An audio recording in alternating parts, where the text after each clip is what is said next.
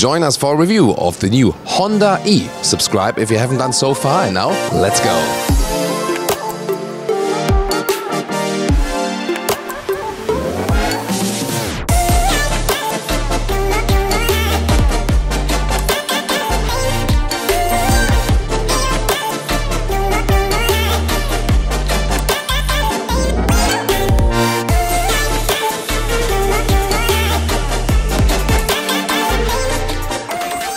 Everyone here on the Frankfurt Motor Show loves this vehicle. Why? Well, it looks a little bit like a Golf 1, and you cannot buy a Golf 1 anymore. And wouldn't you like to buy a Golf 1 electric? Well, this actually comes close to it, just that Honda decided to go for this move. And I think it's a really bold move, and it's a clever move. You can see here those round headlamps, they make the car very likable, just friendly overall. And then a very clean and simple design with this one black panel. The illuminated Honda front logo from the concept did not make it into series production because there are regulations issues in Europe to allow that. Well, what's this black panel here on top of the hood? Interesting. This is the front camera, and next to it there's a button right there, and then you press it and ta-da! There we have the charging possibilities. When you park in front of a charging station or something, AC in the top, and of course the lower one is the DC charger. And it's actually possible to charge up to 50 kilowatt hours, so pretty fast as for DC charge. Well, let's say fast enough for this small vehicle. Battery size is 35 kilowatt hours, and the range 220 kilometers or 140 miles. 3 meters 92, 12 foot 9 or 154 inches is the length of the Honda E. So yes, it's really short, and the turning circle is just 9.2 meters. That's also extremely narrow, so pretty cool to get along in the city. And it also has a good wind efficiency, for example, with those camera mirrors, so no physical mirrors, and they all come as standard. Whereas at Audi you pay like a couple of thousand extras for that feature.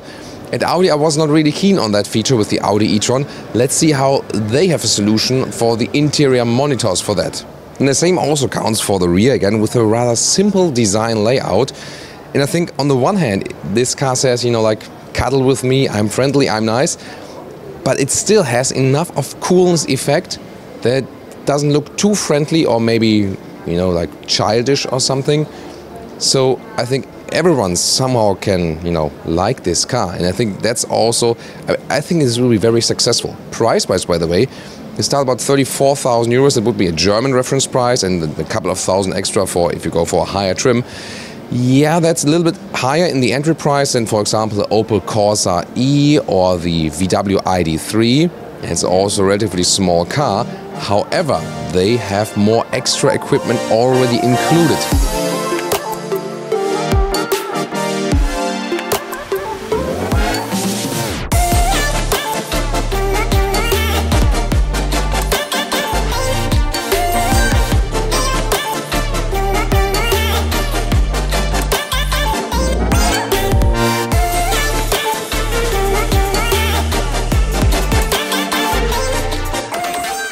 Now it gets really exciting with the interior.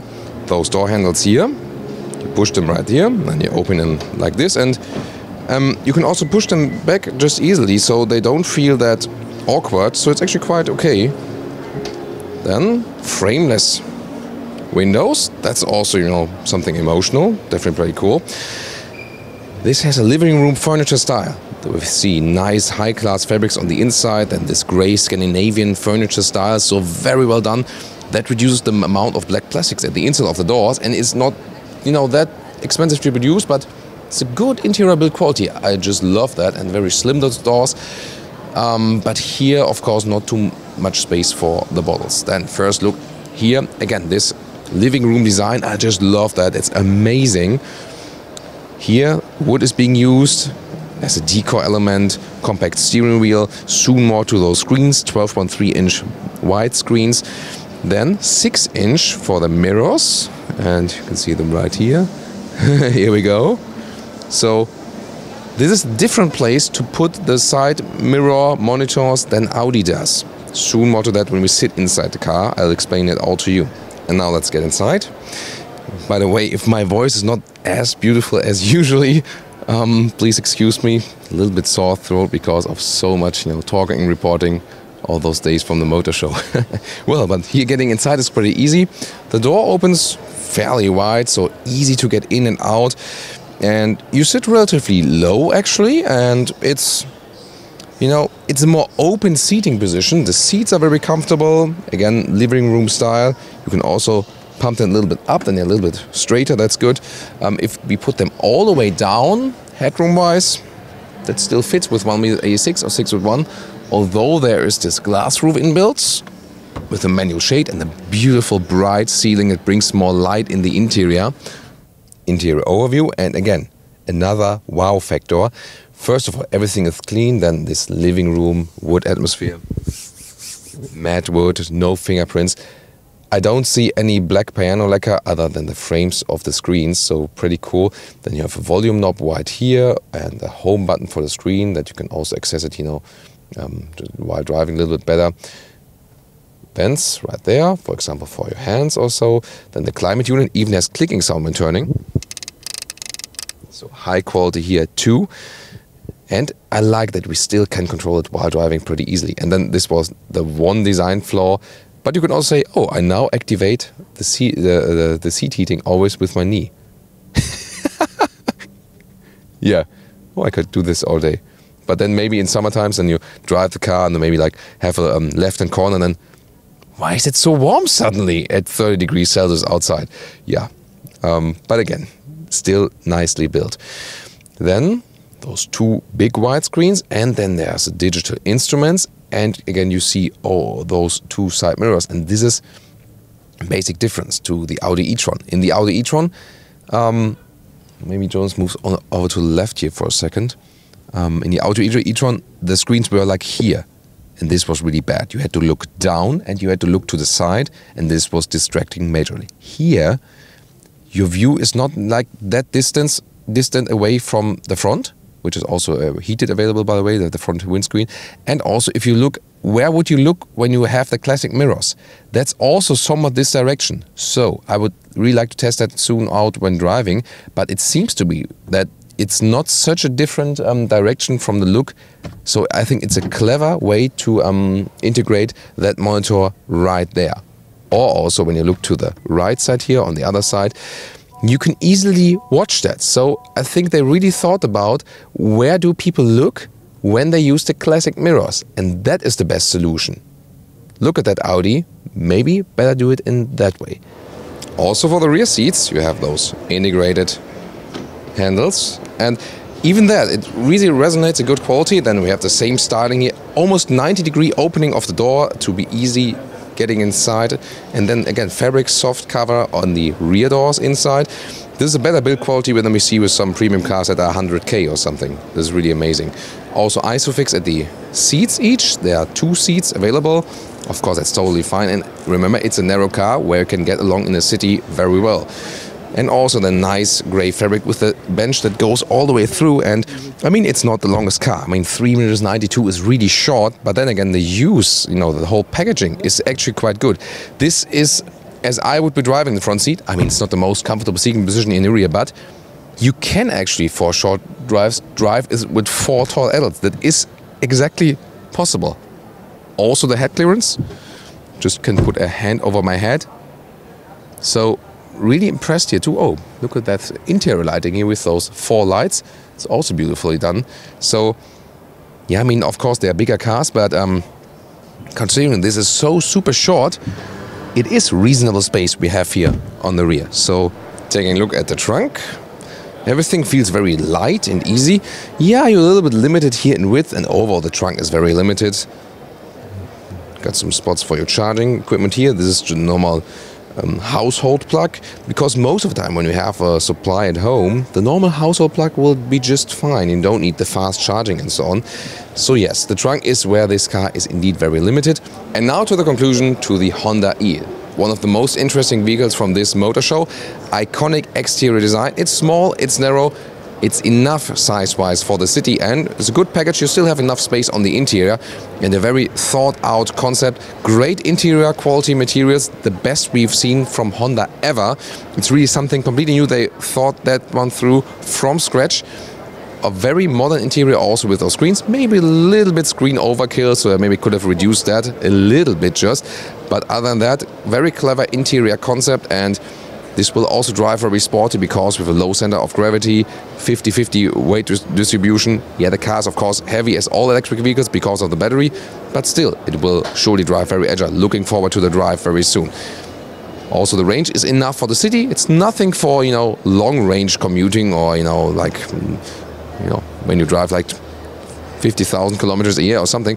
But for all other purposes, this one is really what modern car customers need, together with an iconic design. And I really think that this one will be one of the future EV bestsellers in this small segment. Or what's your take? Please leave me your comments and let's discuss here the Honda E. Join us for a review, a first one exterior and interior of the Volkswagen ID.3. Subscribe if you haven't done so far, and now let's go!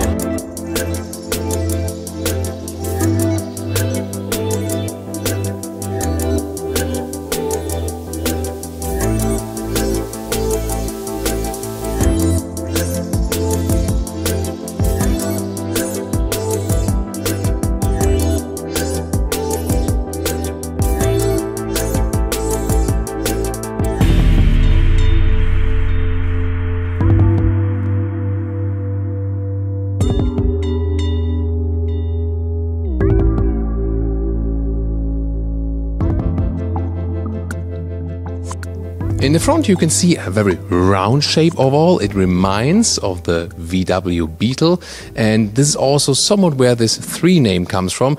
There was the Beetle, number 1, there was the Golf, number 2, and this now here as a 3rd very important, significant, iconic car. 4 meters 26, 14 foot or 168 inches is the length, but the wheelbase is 2 meters 76 or 109 inches. And that means that the wheelbase is about 13 centimeters or 5 inch longer than one of the VW Golf, whereas it has the same length than the VW Golf. So, the overall length like Golf, but the wheelbase here like a Passat. That's very interesting. Will have an effect on the interior of the vehicle. Wheels come with 18 to 20 inch. Those ones are the biggest one, 20 inch. Different stylings available. This one here is this aerodynamic styling. In the rear you can see this black panel design. Then again this new retro VW logo. And those tail lamps are pretty modern, definitely. But again, it has some kind of, this typical head shape they have here in the rear. So it does not look like a very sporty rear-wheel driven car. But I mean, the electric motors, they have instant torque, then this weight balance, then the low center of gravity. So quite possibly it will drive very sporty. Maximum speed, by the way, is 160 kilometers an hour. So that's about 100 miles per hour. That's of course not super high-speed German motorway, but for most countries this will be totally sufficient. Yeah, and for most German traffic situations as well. And now we have a different trim and different color for you. This one here in glacier white. Very interesting, and I think it looks pretty good in this black-white trim, doesn't it? What's your take on that? Also, this retro VW logo somehow works very well with the white car then. And in the rear, when the car is in white exterior color, this black panel design also forms an even stronger contrast. And you can even better see this ID.3 logo. The official writing is indeed ID.3. But here I think it looks a little bit strange because the dot is so close to the D and then there's space to the 3. Yeah, but that's a minor detail. Beetle? Yeah. So, but I personally would have wished if this car would have had a real name, like the Beetle or the Golf.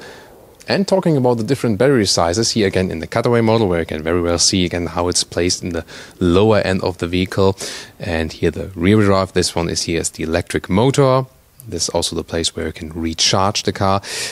Talking about recharging, at the moment maximum 100 kilowatts DC. Later on there will be 125 kilowatt DC charger available and AC charging up to 11 kilowatt. And then there are 3 battery sizes actually, 48 kilowatt hours, 55 or 77. So those 3 sizes available, and of course the price differs, and Volkswagen promised that the entry price, for example the German reference, is below 30,000 euros than with the smallest battery. And if you pick like the mid-range battery and some trim, and you might end up like 40,000 plus something. So yeah, it's something like a high-trimmed Golf diesel that will be approximately the price region. And the ranges you can get from those batteries will vary about 330 to 550 kilometers. That's about 200 to 350 miles.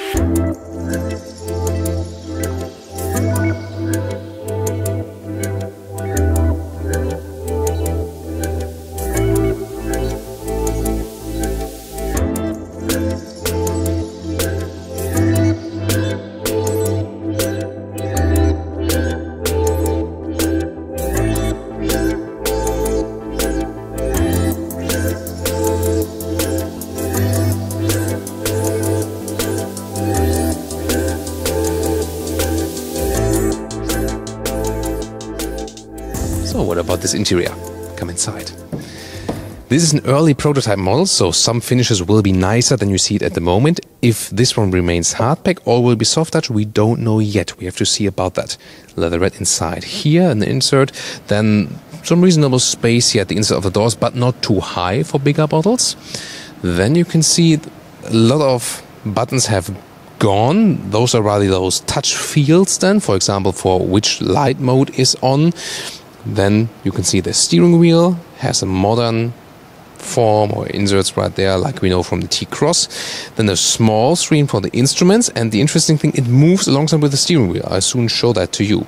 Those ones are the Ergo Active seats, beautiful seats here with a fabric, living room style, grey fabric here, then the brighter microfiber right there, so visually a very nice job already. And standard, this car will also come animal free because they wanted to be a sustainable car. Also, it is CO2 neutral as far as it goes, as far as it is possible. So what's the concept there? Of course, there is CO2 output during production, and they try to, for example, power the plants then with renewable energy. And where you cannot, go around the CO2, they have, for example, forestation projects, where they plant some trees to even this CO2 out. So very interesting and good that they finally take such an approach, especially, considering the latest background with the diesel scandal then. So, in seating position, it's a little bit like in the Golf. There's enough headroom. Moment is 86 or 6'1" if you haven't subscribed yet. This one here with the panoramic roof. The other car we'll show to you very soon does not have one. Electric seat control right there. And yeah, it's a standard compact size car seating position here in the front. But the basic overview first, here soft touch, a bright one at the top of the dashboard, and this LED ambient light, very beautiful. A simple setup, always with this 10-inch screen. It will always come in this very size right here. Again, you can see the setup here with the big screen and the rather small instrument, but you can very well read it because it's very close to the driver. Then again, the retro logo here at the steering wheel. There will be some commands here, for example, for the cruise control or for the volume also at the steering wheel. Then everything is, so to say, almost buttonless. Of course, you have the hazard lights right there, for example, a climate hotkey, for assistance systems that you can deactivate, maybe a lane assist if that's too annoying. And the temperature control will also be here, that you can swipe here for plus or minus temperature, or here also for the volume, like this, for the audio. By the way, although this is a prototype, it already has a nice door closing sound. Yeah, that's the Volkswagen finish. As for that, yeah, this one again is not ready yet. We have to see about that later in the final production vehicle then. But of course, similar styling. And when you take a look at the styling in the rear, you can see it's the same in the front. Nice here also in this high trim level with a grey fabric again and the bright microfiber Isofix at the outside of the seats, each on the outer seats. But you can see the bench is falling way backwards somehow. What about the seating comfort there? We'll soon experience that. And you can already see from here 2 USB-C devices there in the middle tunnel, which is not a real middle tunnel, since this one here is the MEB building platform. You do not need this middle tunnel anymore, so it goes almost, yeah, it's a small step. It's, for example, often done, it was a suggestion by you, one of you guys, for structural rigidity. So just a small step in the middle, but it's actually quite good because then you can move around here in the middle seats. The middle part is also actually quite soft from the seating, but a little harder from the back. So I can sit here as a tall adult in the middle, but more important, what about the normal seats here?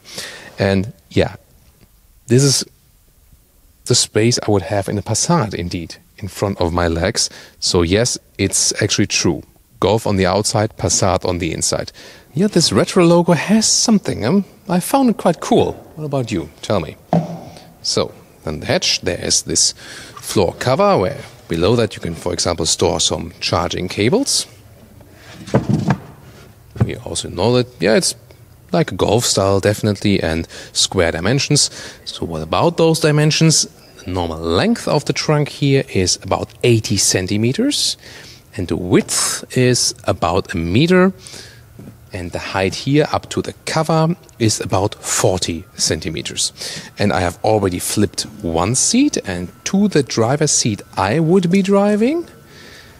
That one then is about 1 meters 55. And now I go around and also flip the rest. You can also see how the ski hatch could be applied right there.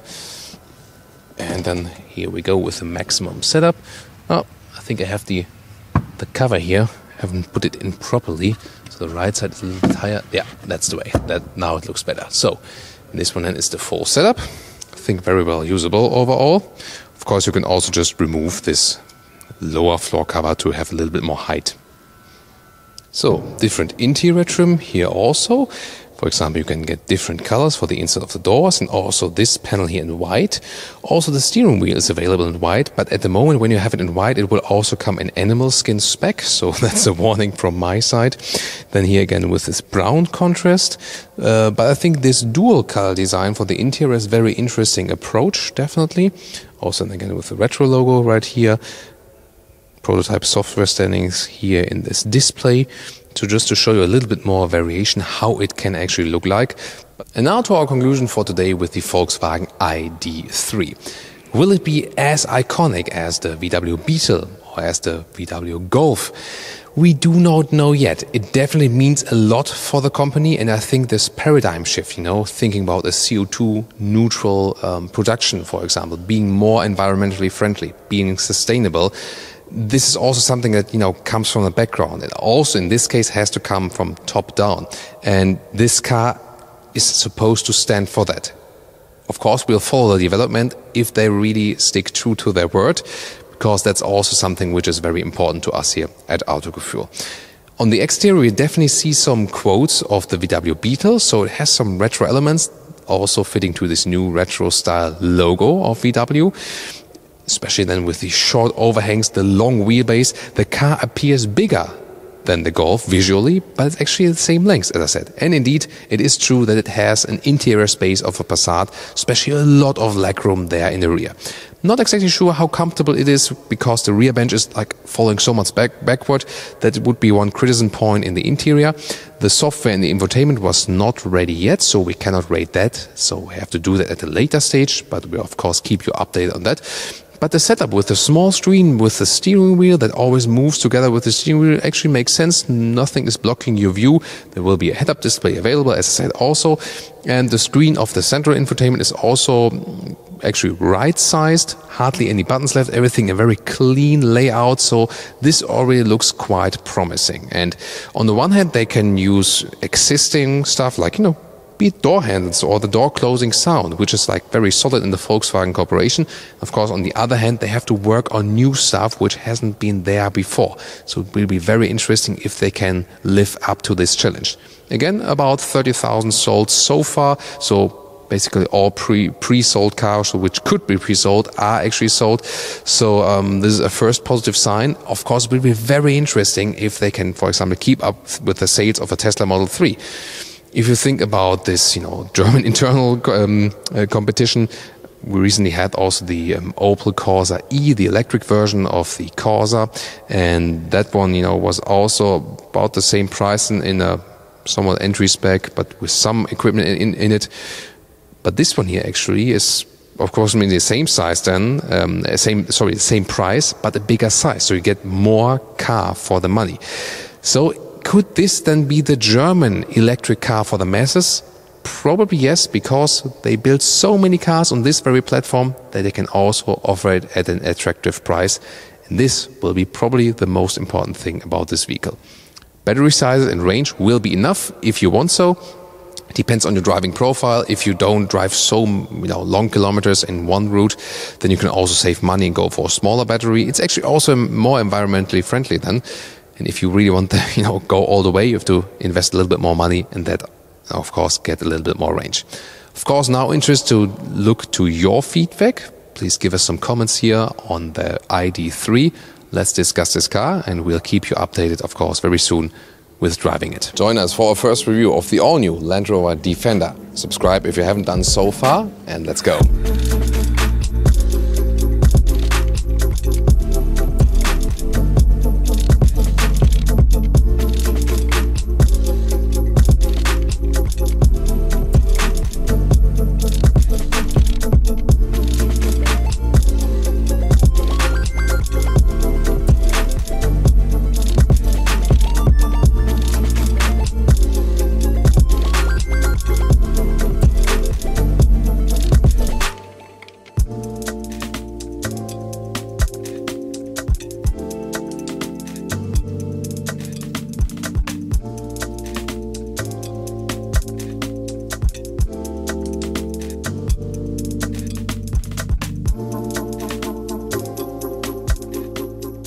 Land Rover or Range Rover models nowadays all somewhat look the same in the front especially, but that's not the case for the Defender. The Defender got an own unique look, reminding us a little bit of those angular lines, not as angular as it used to be. Yes, so we have some round shapes right there, but definitely still with an own front face. Also with those round headlamps right there. You can still get the 90 and the 110. This one, of course, obviously the 110, the 5-door version, but it does not correspond to the overall wheelbase. Here, length is 4.75 m or 187 inches.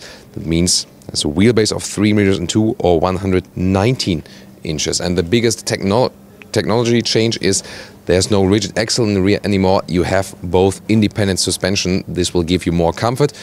Will also mean less off-roadish, but yeah, I mean, nowadays you can build also good off-road cars with independent suspension. I think that's key. 3.5 tons for the towing capacity, and you can see here in the side profile, this again the 5-door version, pretty much upright, this typical angular Land Rover Defender design, so it also is a little bit different than again to the other Land Rover or Range Rover models. And let me give you some off-road figures. Approaching angle in the front, 38 degrees maximum. Descending angle in the rear, 40 degrees, but that rather accounts for the 3-door version. 90 centimeters of wading depth, and here you can still get the big replacement tire here at the back of the car. Other than that, it's also very distinctive as for the rear design. For example, here with those squircle design elements here in the rear as for the lamps. And of course, this door here will still open in this very distinctive way because the rear tire would be just too heavy to flip it open. So as for engines, the good thing is, whereas all the other manufacturers use strange nomenclature to hide their engine format, here you can really rely on the horsepower figures. So what we have here, we have PHEV, we have also petrol and diesel. So there's a P300, that's also the horsepower figure for the petrol, a P400e with a mild hybrid 6-cylinder. Then there's the P400e with the PHEV, so the plug-in hybrid, and then diesel a D200 and D240. And again, those are also the horsepower figures, so pretty easy to remember in this case.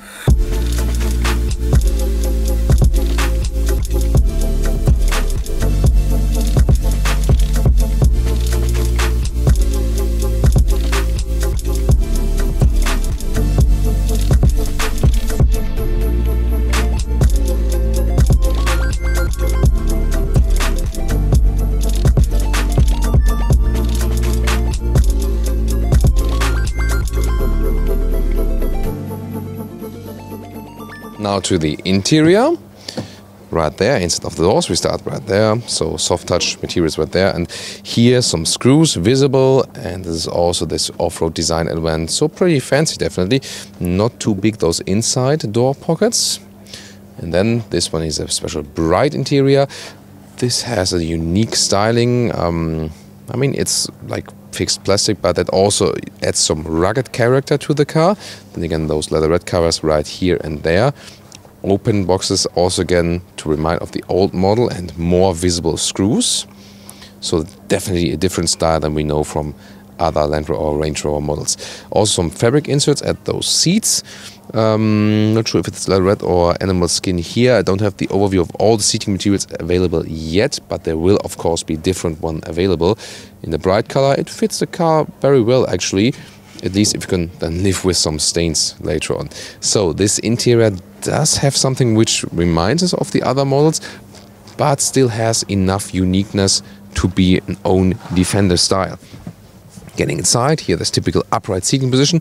When sitting here, yeah, it is somewhat similar than if you would enter a Land Rover Discovery. But that's not a bad thing, definitely. Again, this command driving position, pretty long hood, so but what is good is that you all have those upright windows, and so you still have somewhat a good all-around view. Interior overview here with this horizontal stress and a lot of cubby holes right there. The screen here is in demo mode, so we will see different stuff that can be displayed at the moment actually. Then the steering wheel can be moved up and down electronically, and also a little bit inward and outward again. All digital instruments, they are in the middle part, and you can see when they're shut off, everything is just black or dark. Let's see if we can turn the demo mode right on again. Those ones here are not visible buttons, so to say. They have clicking sound. There will be also buttons here for the cruise control. This will be illuminated then when the car is properly powered on. On the left side then, for example, for the volume control. Some of the materials I'm not quite certain of, so it's a very expensive vehicle, and from some build quality stuff I would expect then a little bit more. There we have demo mode again here for this camera, especially for the off-road camera, all-around view. Then you also can see the inclination and so on. This will be pretty cool. Now to the biggest advantage of the 5-door version. Yeah, of course, you can easily access the rear compartment. Again, the visible screw design element. Same as in the front, we also have those soft touch materials at the rear doors on the inside. And then some reasonable space here for the rear bench, because everything is built in an upright character, so you don't lose too much length, also as for the legroom and so on. Let's also test that. It's getting inside right here. And there's ample of space, and probably also the best package for the Land Rover or Range Rover cars, because it's not the longest Land Rover or Range Rover we have here, but surely one with the most legroom. So I really like that approach. See here the lower floor raises just a little bit. Then you can add an infotainment system right there, or there's also USB supply. And it's really cozy to sit here in the interior, also in a very upright way. Headroom is also plentiful with 1.6 or 6.1. Then let's open this rear hatch. Here we go with this side opening, pretty fancy. And wow, a lot of space, square dimensions, and with a nice floor cover. We already flipped the one side. Of course, you can do the very same with the other one. And pretty rugged ground here. Yeah, I mean, it might be prone to scratches, yes, but I cannot get that up myself at the moment just like that. So, very interesting area right here. So storage right there, and also of course you can use it all the way up to the total height of that car. Outside you can see the car's definitely better, but we also want to show you what's going inside the booth here at Land Rover, because we have some more color variations here. The shots won't be as clear just on this one here, because this one is here on this floating water platform. Pretty funny, definitely. 3-door in this light green color, but there are other colors, exterior and interior, available. Of course, we'll be getting a little bit crowded right here, but I can also, for example, see this golden paint. This is a very interesting, unique paint. Not sure how many people will go for that, but just to show you that right here. This one then also with a darker or black interior. You can see here again the visible screws, but then on the outside car we had the bright one. This one here then with the all black interior. And it also has a black painted front hood, but I think the contrast then, to the checkered metal elements here is not that big then when you have this black hood right there. Then there are more 5-door versions on display.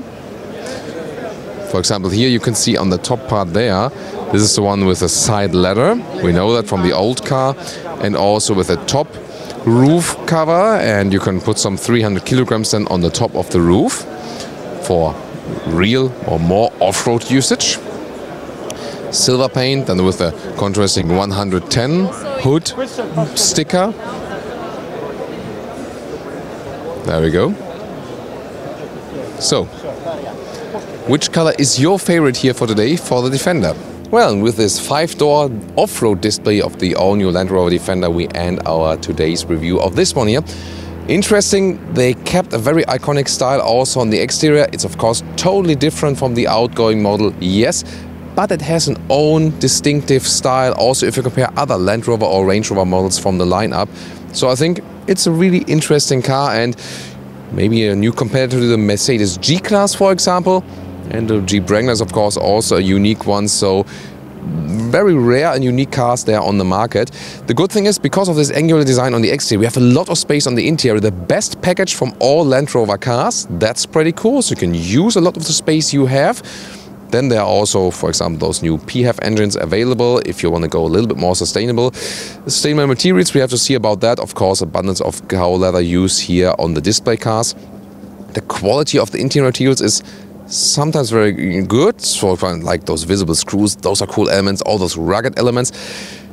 On the other hand, there are some parts which are, not living up to the price of the car, which is extremely high, 50 to 90k, and that's of course my biggest criticism point with the car. Yeah, the G-Class is also very expensive, but from this rather off-roadish car, I would also expect to be a little bit cheaper and a little bit more affordable. Off-road use will be also quite cool, so it will still be also among the most capable Land Rover vehicles, also if you think about approaching areas, and not only the 5-door, especially about the 3-door. So, a lot to discuss with this vehicle. Please join us there in the comments. I hope you enjoyed also this part here. Join us for a premiere review of the Porsche Taycan. Subscribe if you haven't done so far, and now let's go.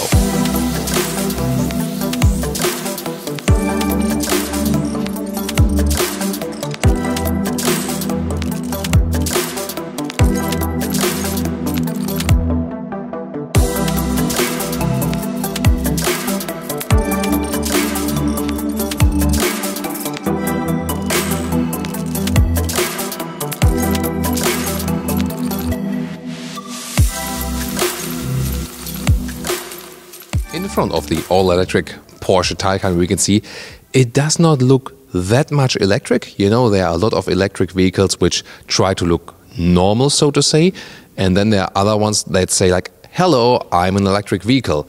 And this one is rather something where you say, yeah, it's a little bit different than, for example, the Porsche Panamera, which would come closest to it size-wise in their model lineup, but definitely not screaming out EV. So more a normal Porsche style, and it looks a little bit sleeker definitely in the front than the Panamera.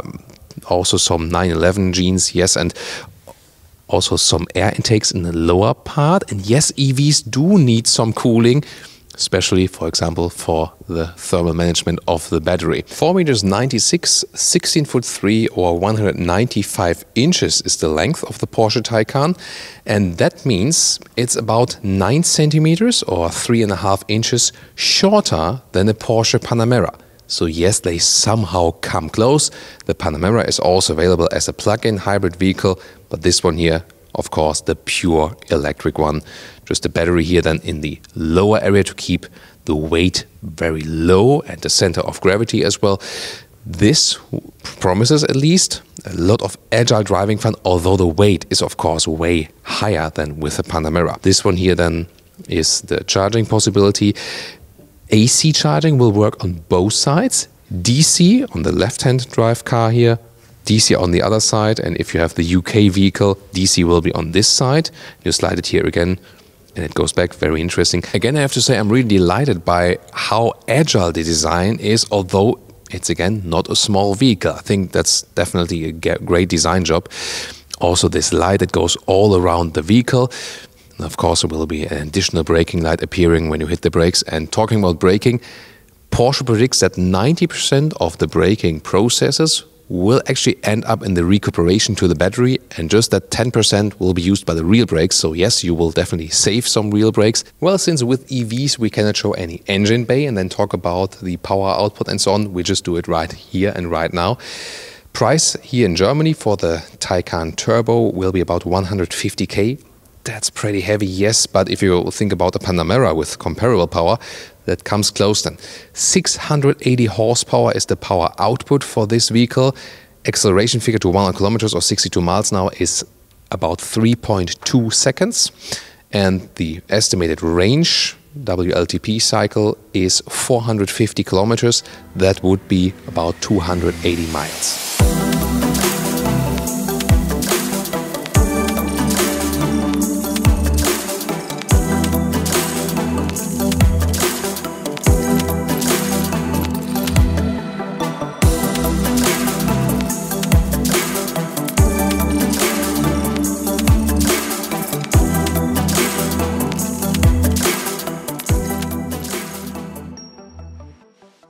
Well, when you reach the maximum speed of this vehicle, 260 kilometers an hour or 160 miles an hour, then those integrated handles will do a good job aerodynamic-wise. Other than that, the tactile feeling, as we experienced in 911, is, not satisfying. So it looks cool, it's good aerodynamic-wise, but just how it feels,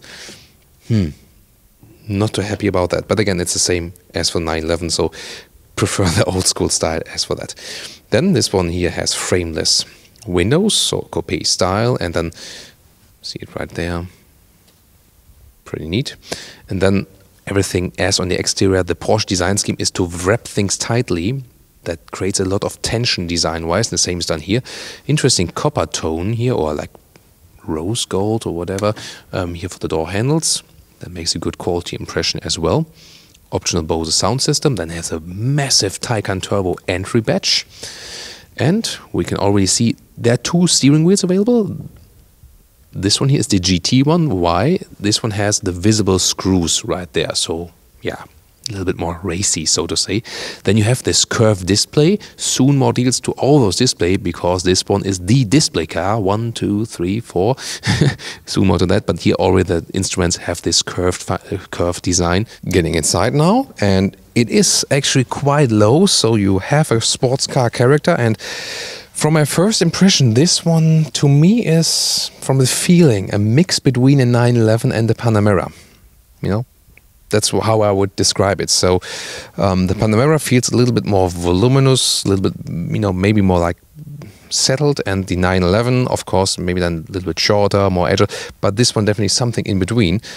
And I would suggest that we maybe can also expect something as for that for the driving. We'll soon see more about that. So I have the seat in the lowest position. There is a panoramic roof here inbuilt, and that's also the reason I have a lot of head clearance still to that. But then here to the A-pillar, it comes quite close, so you shouldn't move your head too far over there. So a low roof profile, but you can be just fine here also when you're a tall person. This is the interior overview, and you can see it's pretty clean. Definitely here with those surfaces then here. This new screen here, and well, again, 1, 2, 3, 4 screens overall. This one, the passenger screen, is really for the co-driver. That one is an option. Other than that, the main setup is, let's start here, 16.8-inch curved display for the driver display. In the middle one, the digital speed, but this definitely all digital. Then in the middle here, this one is 10.9-inch, and the lowest one here is 8.4-inch. Yeah, where to start? First of all, some general information. You can see it here. You get this analog clock still, like in a sports chrono package. Very beautiful design detail that just belongs to the Porsches. Then again, the steering wheel is common ground, so to say. We know it from the 911 as well. Driving modes can be selected right here. Also, as we know from the combustion engine cars, with a little bit more boost in the sports mode. Also, Sports Plus, reducing the stability control and so on. This car will still have a rear bias, because you will get more power than from the rear engine. Well, yeah, and the same also as 911, those parts here are blocked by the steering wheel. So you have to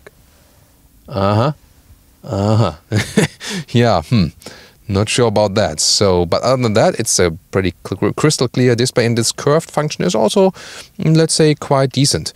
On the steering wheel, you can change the volume here, for example. You have some hotkeys here you can also program, and on the right side here you can choose something in the digital instruments, for example, change the assistance systems. You can change through those instruments. what you want to hear, what you want to see. Here's, for example, the GPS map can be put in the middle. That's of course quite handy.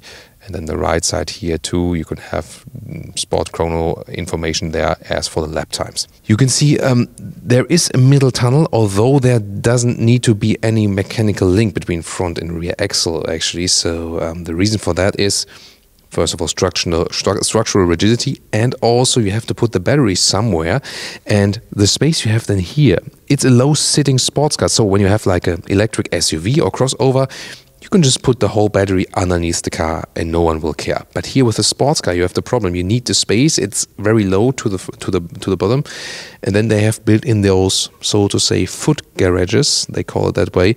That there's space left in the battery layout that you can still sit in the rear. And does it work for me? I mean, the car is long enough. It should offer enough space, and it works here when I'm driving in the front as a tall driver, yes. Headroom-wise, to the middle, it's no problem again because it's a fixed glass roof. To the sides, I do touch here, you know, the side pillar. You open the rear hatch with the car key from the inside of the car with the display, or then here with the button at the lower end. And it doesn't open all the way fastback style, but rather like this, but still you can access it very well. It's a little bit shallow, yes, it's 370 liters. You are somewhat limited. You have a 12-volt power supply in the rear, then this lower cabin is here for the charging cables, so that's definitely a clean solution. And in the front you have another 80 liters. So of course somewhat limited. There will be the emergency triangle right here and here. And then again, some more space right here in the frunk. And now to our conclusion for today with the all-new Porsche Taycan. Finally, there is a competitor to the Tesla Model S by Porsche, and also they're going more in a sustainable way. Yes, EVs are locally emission-free. Of course, the energy has to come from somewhere, and there are also other raw materials involved in production. There are different studies which is like more sustainable now. It depends on the long run. We are pretty certain that everything will be electrified. It's just a question like, you know, how exactly it will be electrified. But that's definitely a step in the right direction, technology-wise, and it's supposed to be quite efficient. Of course, in the driving review, we will find out if that's true. Exterior-wise, it looks pretty sleek, although it's not a small vehicle. It looks way, way smaller than the Panamera, just, you know, when seeing it live here in person, although it's just slightly shorter. So I think design-wise, a very interesting job. You still have some decent interior space, yes. Of course, the package overall is not good. You don't have too much luggage capacity, and the rear is usable for tall adults, yes, but it won't win the prize for the most practical car. Yes, it's more supposed to be a sports car, and as I said earlier, from the interior feeling, something between a Panamera and a 911, at least to me.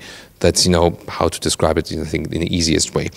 Interior also pretty cool that they offer a vegan interior, so because it really fits when you build an electric vehicle that's supposed to be more sustainable, then you also have to be sustainable on the interior. That just makes sense. And of course, it also has practical advantages like staying cooler in summer and also warmer in winter when you sit on those race tech seats.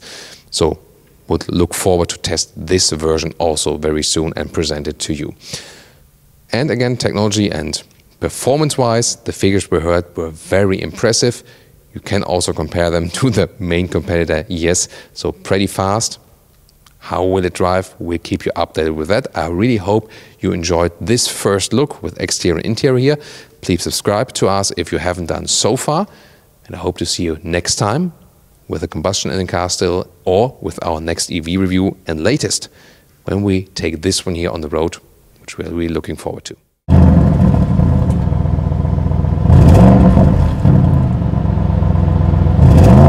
Audi RS7 Sportback is probably, maybe we can agree on that, the sportiest Audi, just from the look. But what else? What about the power? What about the exterior details and the interior? Let's find out together on Autogefühl.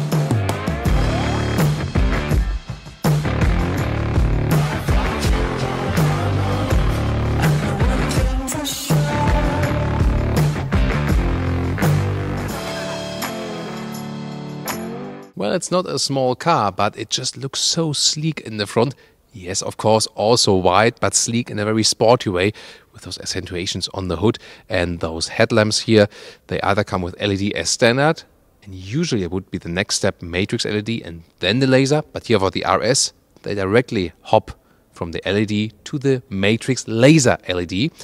And then you also have this blue accent in there, and also special for the RS, a dark background all around inside the headlamps. Very interesting. Stronger front grille, carbon fiber pack here with a lower spoiler, and you have those glossy black paint all over the grille. And you can also get black Audi rings. You do not have to get them, but you can. The length is at 5 meters, 16 foot 4 or 197 inches, and that's actually a couple of centimeters longer than the normal A7, just because of those strong spoilers front and the rear. The car is then overall a little bit longer, but of course not chassis wise or something like that. Then here 21-inch wheels would be standard. Those ones are the optional 22-inch wheels, pretty massive. Of course, you will lose some of the comfort then. And there are also the optional carbon ceramic brakes. Well, boost up the price even more. Will have aggressive braking performance, and especially for track use. Yeah, track use will probably not happen with this car. People use it as an everyday driver car indeed. And there also the air suspension fits to the vehicle. It's set on a sportier note, and also a little bit lower, 10 millimeters lower than the normal A7. And it goes even more 10 millimeters lower when you're driving higher speed, more than 120 kilometers an hour. You can see this light strip goes all over the car, stretches the width, and also has a different form than when you look at it from here, from the A6 and the A8. They all have their, somehow a different form. The A7 more goes like this, the A6 is more like straight, and the A8 more goes like this. So, like Audi rings, you can see it right there. You can also opt for brighter ones. I mean, also another perspective, you can look at it all day. Technology highlight wise, what else is interesting? You can have a rear axle steering optional, so that goes 5 degrees in the opposite direction than the front wheels at slow speeds, 2% in the same direction at higher speeds to stabilize the car. And you can also get a sport differential lock here for the rear axle together in one dynamic package.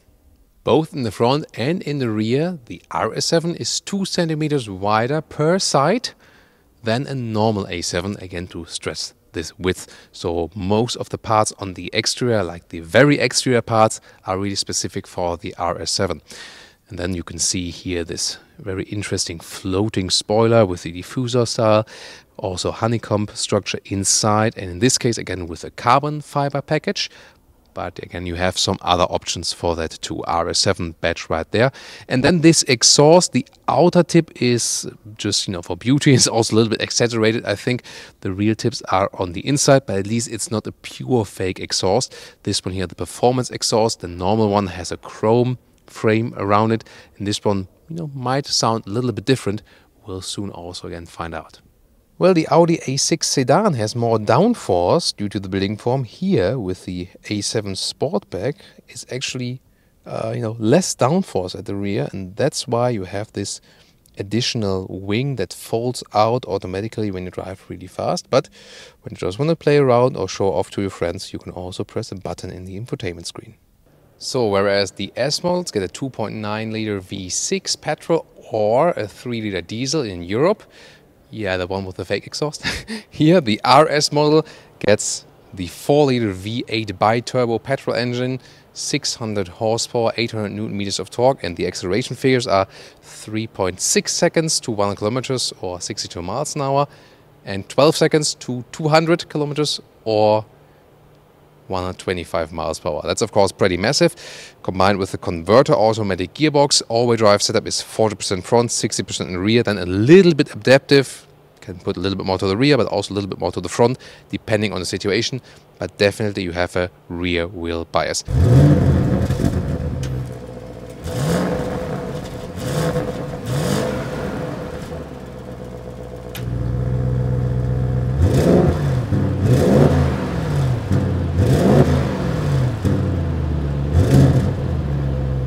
Then, my favorite for today is this Alcantara steering wheel. First of all, because it has a sporty form, also has a flat bottom and a very good grip with this microfiber surface. This sport seat here is standard. You can also get it with the Alcantara on the inside, what we would recommend. And this one here is the RS seat with the integrated head restraint. However, if you want more comfort, you can also get another comfort seat, also with Alcantara, for example, at least on the inside. A7 in general has this flatter A-pillar already, so you don't have so much space in the interior here as you compare to the A6. But still, it's not such a huge difference. 1m86 or 6'1", still have enough head clearance right there. The interior overview, everything is really clean. Then you have this dashboard where you can maybe have breakfast or something together with your co-driver. That would be a nice idea, wouldn't it? Yeah, but you know, when I'm driving a car, there's no food in the car. Sorry about that. Yeah. What about you? Food allowed in your car? Tell me in the comments. Nice quattro badge right there. It will also be illuminated from the LED ambient light. Then you have a 10.1-inch top screen here, 8.6 below that. They also play together. Soon more details to that. And the virtual cockpit here, 12.3-inch. And there's a new RS mode button right there. When you click it, it changes the virtual instruments and you can go to 2 RS modes. GPS right there. Look how fast this visualization approaches. Wow, it's really very cool. And you can also get a satellite view for it. Other than that, the main menu is in an app view, so to say, easy to learn. Phone wireless CarPlay is now available for this car also, or other cable connection for the Android Auto or the Apple CarPlay. And oh no, we don't want any traffic information right now. And what else is interesting? Definitely here this car menu where you have the RS monitor with special gauges, tire pressure loss indicator, or also the car temperature for the coolant or the engine oil. You can see different stages for that. And the G meter also as a big visualization here in the middle part. What else? In the Audi Drive Select, you can have different driving modes. Dynamic mode will lower the car with the air suspension, make it sportier even. Then you can go for RS1 or RS2 modes. And then you can have the different settings here for those modes. I really like it when the virtual cockpit shows the GPS map all the way. Then you can better follow it, definitely. But you can also change the view a little bit like this or have other information just in your line of sight. And with the RS mode, then you can check it out here. I have the big RPM meter. So this is special RS mode, and then this RS1 or RS2. And then the setting will change the way you want to have it. And this is, by the way, the Apple CarPlay integration, so uses most of the screen. I think the integration is quite good. Here on the left side you have then also the hotkeys when you are in some of those menus. And the music with this Bang & Olufsen sound system is really cool. It's very in-depth sound, so to say, very crisp and clear. I can really recommend it. Nice. Well, here in the rear, it's somewhat cozy, yes. They're more comfortable cars for that, but you know, you feel very much caged in around with this dark ceiling, especially in this case, Alcantara ceiling. There's some reasonable legroom left, that's okay. Of course, there are cars with better packages. Also because the rear bench falls backward a little bit, that gains some headroom and legroom, but doesn't make the seating position more comfortable. You have a sporty looking car, but then you have this fastback style and you can load things in and out as easy as with a true estate. That's a very interesting approach. Underneath here, there's just some tire replacement kit and so on, tire repair kit.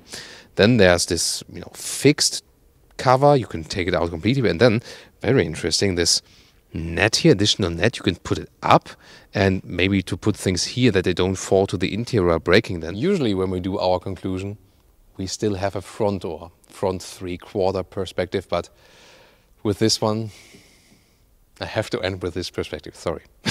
That wasn't necessary.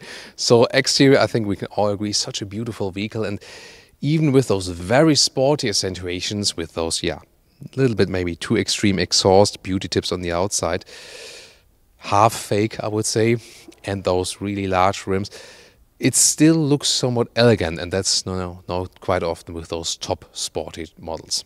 I would probably take less black and more the, the chrome elements, just my personal choice. The red is also pretty cool, but I would also take a Thomas Blue, of course, for this car. The interior has a very good build quality.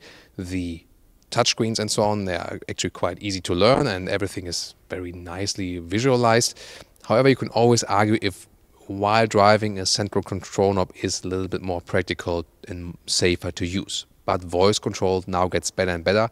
although Audi, as for the voice input, is not as up to the game with BMW and Mercedes yet. Probably they will change something for the future models there. They have to, actually. Then the rear and the inside is actually quite well to use still, considering it's a coupe style car, but it fits still for tall people. And the trunk, actually quite astonishingly, that for such a sporty vehicle you can easily load things in and out. So that's a unique selling point here, definitely for the 7 models of Audi. Driving wise, we can expect, of course, a lot of performance. Really looking forward to drive this one if that really still masters sportiness and comfort. The S7 was a very cool ride. But of course, this diesel, 3-liter diesel power was, somewhat good for everyday driving and a little bit lower fuel consumption. This one then here, the true performance version. Let's see how that one plays out. What can they still do? I mean, they have a mild hybrid system and cylinder on demand, so cylinder deactivation technology. So that's something more towards sustainability. Will that drop the fuel consumption? I'm not exactly sure about that. We have to find out about that. Of course, on the interior, they need to use less animal skin. It's, it's modern times and should belong to the past, the same as street lanterns are not powered by whale fat anymore. But Audi is also learning. We've seen that with the newer concept models. Other than that, I think it's a really fantastic car. I'm not sure if I would spend all the money for, more than double the base price at least for this one. So it will always be way more than 100K. That's really a harsh price, so money shouldn't matter to you then.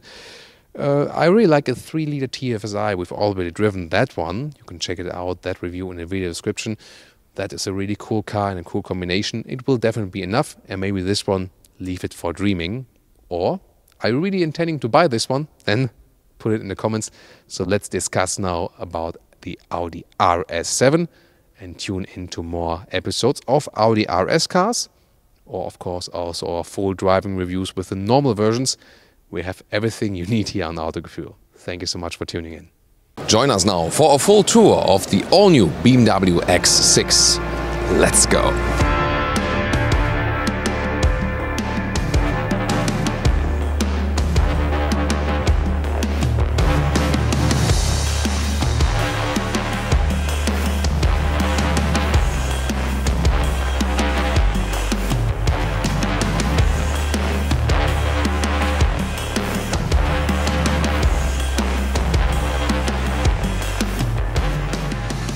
The front is stronger than before, and as with all recent new BMWs, the double kidney is even wider, especially in this case fits to the X6. Here with a special unique function that it can also be illuminated. You can check it out in our Venta Black episode where we could really very see this illumination that is even allowed in Germany. Pretty interesting. The length is at 4.93 meters, 16'2" or 195 inches, so slightly longer than the X5, but overall same wheelbase, same platform, approximately the same length, just a little overhang because of the spoilers. That's different to the Mercedes GLE Coupé, which is 6 centimeters shorter in wheelbase than the SUV counterpart, but BMW thought that doesn't make such a difference. Wheels come with 19 to 22-inch wheels, so only big ones for the X6. Those ones here are the biggest actually. This is also the M Sport badge, so there's the M Sport line or also the X line when you want a little bit more off-roadish look. The M Sport line, of course, is somewhat standard here for the M50i model, the sporty one, also with those fake out airtags. In this case, they are shut off. Yeah, always about those rears of the SUV coupes, and as we've seen the Studio Venta Black color, this part you could not really realize. Now we can with the normal paint. You can see here how the design lines shape up there. It's not a simple or clear design, definitely something to think about.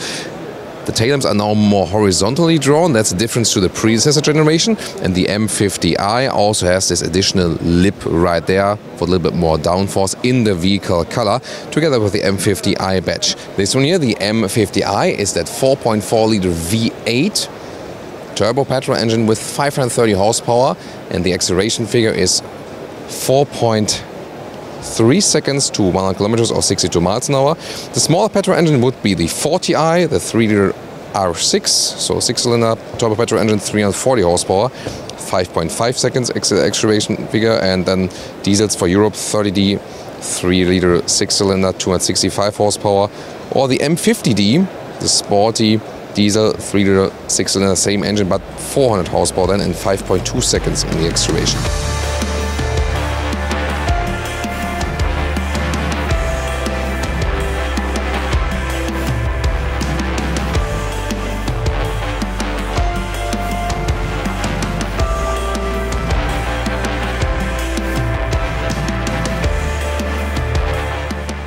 So, what about this front seat area? First of all, inside the doors, SensorTech leatherette being used right there. It's a nice finish here. They stepped up the build quality if you compare to the predecessor generation. Hofmeister kink design element right there. And also an optional Bowers & Wilkins sound system with a really decent and nice sound. The M50i gets this entry badge and also sports seats. So there's a basic and a sports seat available. Yeah, but then here in the X6, just animal skin materials, that's really not looking forward to the future in 2019. So the X5 also offers SensorTech leatherette, which is more sustainable and animal friendly, but this one not available here for the X6. But the seat form itself is quite comfortable. M steering wheel here for the M50i. That can also be heated. This is of course a great winter function.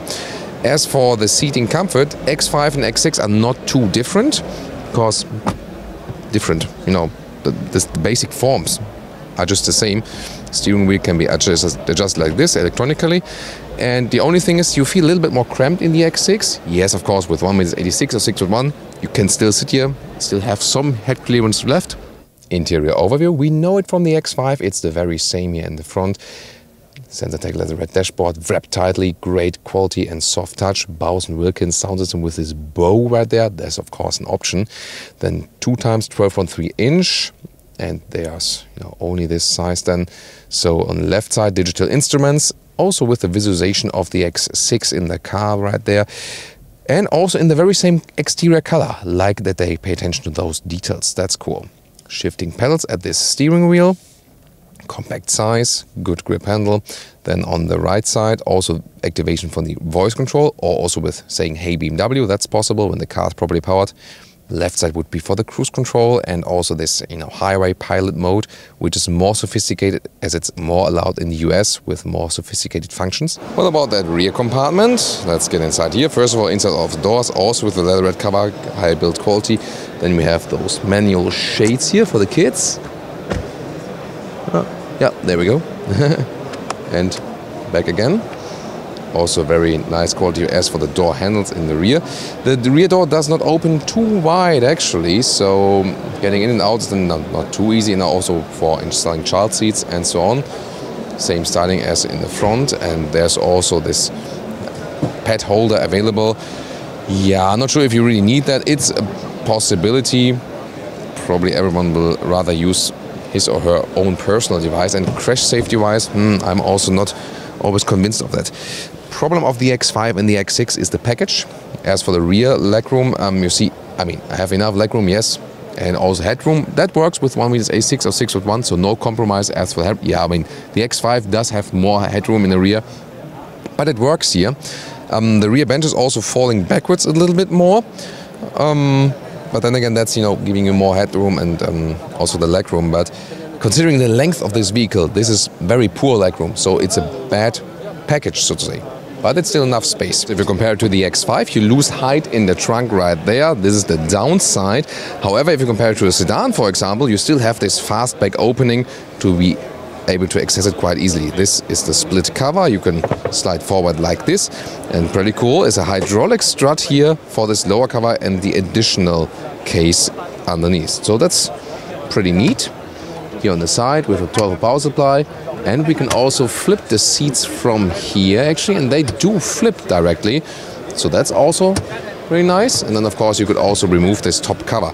The liter figures actually differ about 65 liters to the maximum and 135 liters to the X5, and that means the figure then here for the X6, the little bit smaller figure, is 580 liters, and then with all flipped 1,525 liters. Why would you go for an X6 instead of an X5? It's all about the styling, definitely this falling coupe roofline. That's why those SUV coupes are being built. It is of course somewhat a compromise, but you can see you can live with a rear headroom. That's okay, also for tall people. and also the trunk area, of course, limited a little bit in height, but still, it's an overall very well usable car, even, you know, for our family, so that works. Here the M50i has a stronger stance on the road, but altogether this new generation of the X6 is already stronger than before, and this illuminated front kidney, you should check it out in the other episode of the X6, is really very amazing and looks almost a little bit menacing in the front, definitely. So a little bit stronger in the styling also in general if you compare it to the X5. The interior has been stepped up as for the build quality if you compare it to the predecessor generation, so that's a major difference. More digitalized, yes, that's also a main change, and you can very well control the car also with the voice input for GPS destinations, temperature, and also whatever you want to hear or see. So please, thank you. We're just on camera here. Thank you. Yeah, that's always live on tape here on the motor shows. Sometimes, of course, just also funny for you to watch. By the way, I didn't mention that in the interior there will be a head-up display available as we used to from BMW, and at the moment they're also building among the best head-up displays, so it's also an option that is pretty nice to keep your eyes or your line of sight on the road. Hi, we are live on camera. Thank you. So, interior then, great build quality. It's really a pity that they do not offer any sensor tech animal skin alternatives here in the X6. This one so far reserved for the X5. I think that's a wrong decision, definitely. Other than that, they've made a lot of things right with the car.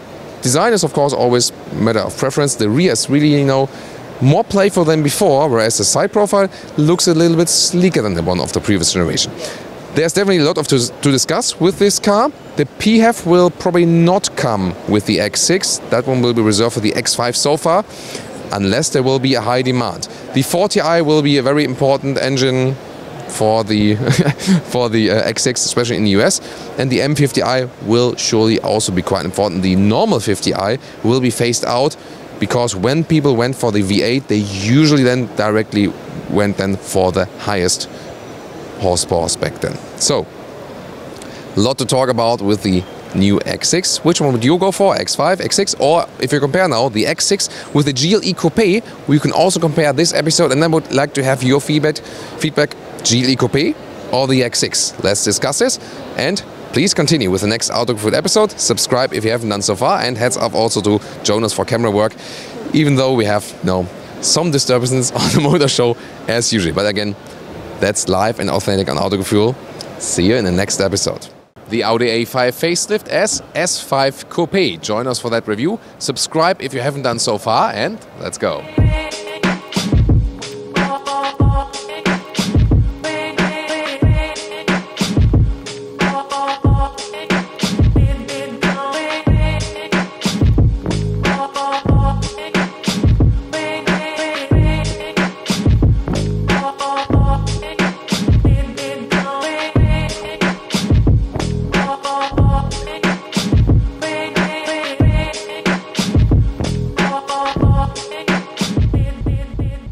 LED headlamps are now standard. They are a little bit changed also in the design. Some minor upgrades here to the front. The S5 Coupé, of course, has those very sporty accentuations here inside the grille and also contrasting lower bumper.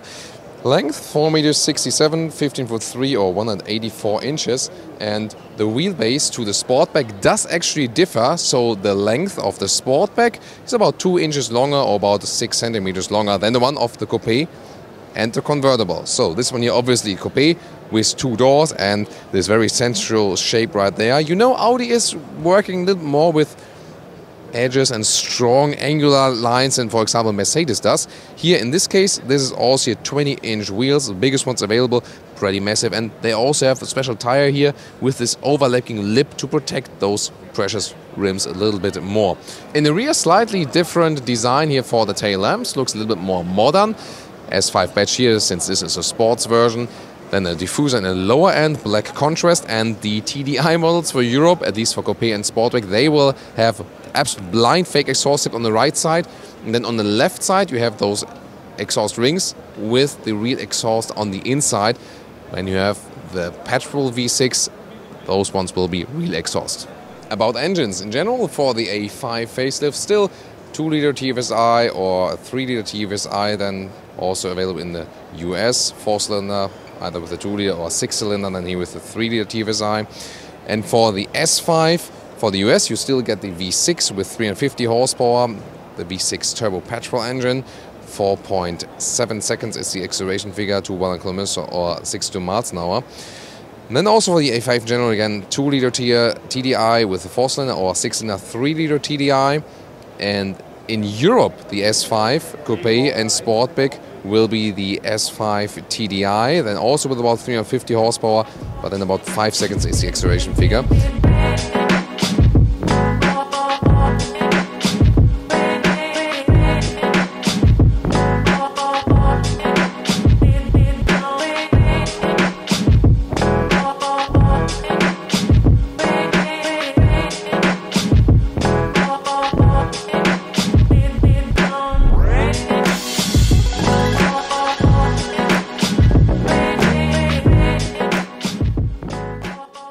Now let's get inside. It is still a mid-sized vehicle, therefore it's not too different when getting on the inside. If you think about an Audi A4, but the roof line here is a little bit lower. Still you feel quite cozy in here, a little bit less headroom. So I'm on with 86 or 6.1 that comes quite close actually, so you feel a little bit more roomish than in the A4. Still you can find a good seating position. Steering wheel, sporty style with this round in the middle and an S flat and so on. You can control it with the manual control, electric seats in this case. And you know, it's still decently comfortable, and you have a sporty seating position, yes, but it's not too sporty that you would say, you know, it cages you in totally, it's super uncomfortable, so I think it's good mix. Material-wise, by the way, good quality here, soft touch on the top board. Then there's some carbon fiber here as those inlets and all the buttons and so on that Audi is using. Nice clicking feedback also, so everything is very well organized. Yeah. Squeeze, squeeze, squeeze. That's why I prefer the Sportback for reviews. So, headroom-wise, I do still fit in here. I do hit the head on the ceiling, but you know, just barely. It's barely okay. So, middle. Here with some cup holders as well. Fold them out like this. 2 USB charging ports are, by the way, also here in the middle part. Then you see here we have those glass roofs here. This can also be open actually, and there's also a shade. But now when I put the seat back, yeah, well, for a short trip, maybe to the train station or so, it still works. Of course, you will be a little bit more flexible than with the Sportback. That's why people would go for the Sportback. Also have, of course, the next door. But now Jonas gets here, that we can have a clear shot to the front. I'll start with the 12.3-inch digital instruments here on the left side because the car is not really battery powered properly. It might dissolve after a while. So, and they're crystal clear to read. You can also have a full map view in here, recently seen also in our A4 facelift review. Then a good grip with the steering wheel, although the one with Alcantara would be better. Sound control on the right side with the thumb, and left control would be how you control the digital instruments. And the big news is here definitely this 10.1-inch screen. It will always be that size. Thank you. Finally, not 3 sizes anymore. There will be software differences though, so I want to give, you know, still keep some extras. All via touch. Apple CarPlay, Android Auto connection is available right there. And also with the newer cars that are coming to the market now, also wireless Apple CarPlay, that's cool. GPS also looks pretty impressive, like this. It's also fast. We're here in Frankfurt at the Motor Show. So that's definitely an upgrade, but the GPS again will not be standard. You have to pay extra to get this software. This one based on a new MIB3 infotainment system platform by the Volkswagen AG. You can still connect your phone via Bluetooth, by the way, and of course the home menu like this. Everything is pretty simple and clean. I really like this system. It's good to control. Yes, you have lost the MMI knob to control it, but you can very well access it also from the driver's area. Yet again, controlling the touchscreen while driving is not maybe clever, but you also have the new voice input, for example. We could show you when the car is properly powered now. Let's check the trunk of the S5 Coupé. Of course, it will be the same for the A5 Coupé. The Sportback will have the Sportback opening, so will not be limited like this. This is the advantage of a Sportback, of course. Here you're a little bit limited in height, and the convertible will of course be even more limited. But here I can, you can still live with that. And then you have those, those folds here, like this for the middle part. And this here, this is just a release for the other one. And here, and then you have to go all the way around or push it from here. Oh, there we go. Yes. Success. And with a beautiful 3/4 rear perspective, we close the Audi A5 facelift here with a special of the Audi S5 Coupé. Yeah, probably the sportiest one as from the look overall. The Sportback is of course more practical, and the convertible, the cabriolet, is of course, to me at least, always the most fun because it delivers you this open-top experience. Which one is your favorite of the A5 model line? Coupé, Sportback or convertible? Please tell me in the comments. The facelift, yeah, some fresh up in the exterior. The S models are a little bit more distinguishable now than to the other models. And especially for the interior, with this new infotainment screen, it looks pretty cool. Yeah, the MMI control knob is gone. That might be a downside to some. Then again, you have a more sophisticated system, an easier software to control, and also pretty nice as for the big GPS you have there. So smartphone connectivity also has been improved and so on. So I think overall, not too bad what they did there, and it's really nice that they have refreshed it now. Also some significant changes we've seen to the A4. So the same, of course, A4 and A5, they are both on the same, some would say, platform, share the technology, and that's why also the changes are somewhat similar. So now tune in to the A4 facelift reviews, for example, and soon we will have also updated driving reviews here with the A5 facelift. What will be the future Mercedes S-Class? Their top of the line, top of luxury car? Well, it will be all electric and will maybe be this EQS concept, their next all-electric vehicle, here as a preview for you here on Autogefühl. Let's talk about exterior details and also a little bit about the futuristic interior. Let's go.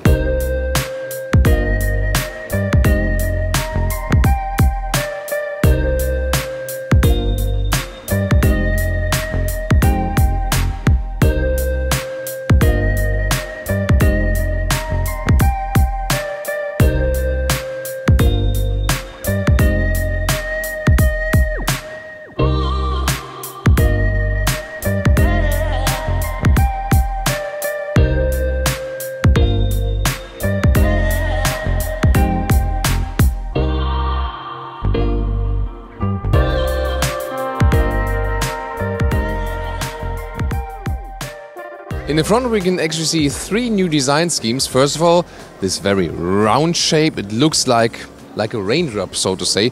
Of course, this will be really aerodynamic. The second thing is, here those small Mercedes stars which do not have the ring around the Mercedes stars here in the front grille. And the third is, they play more with the light signature in the front.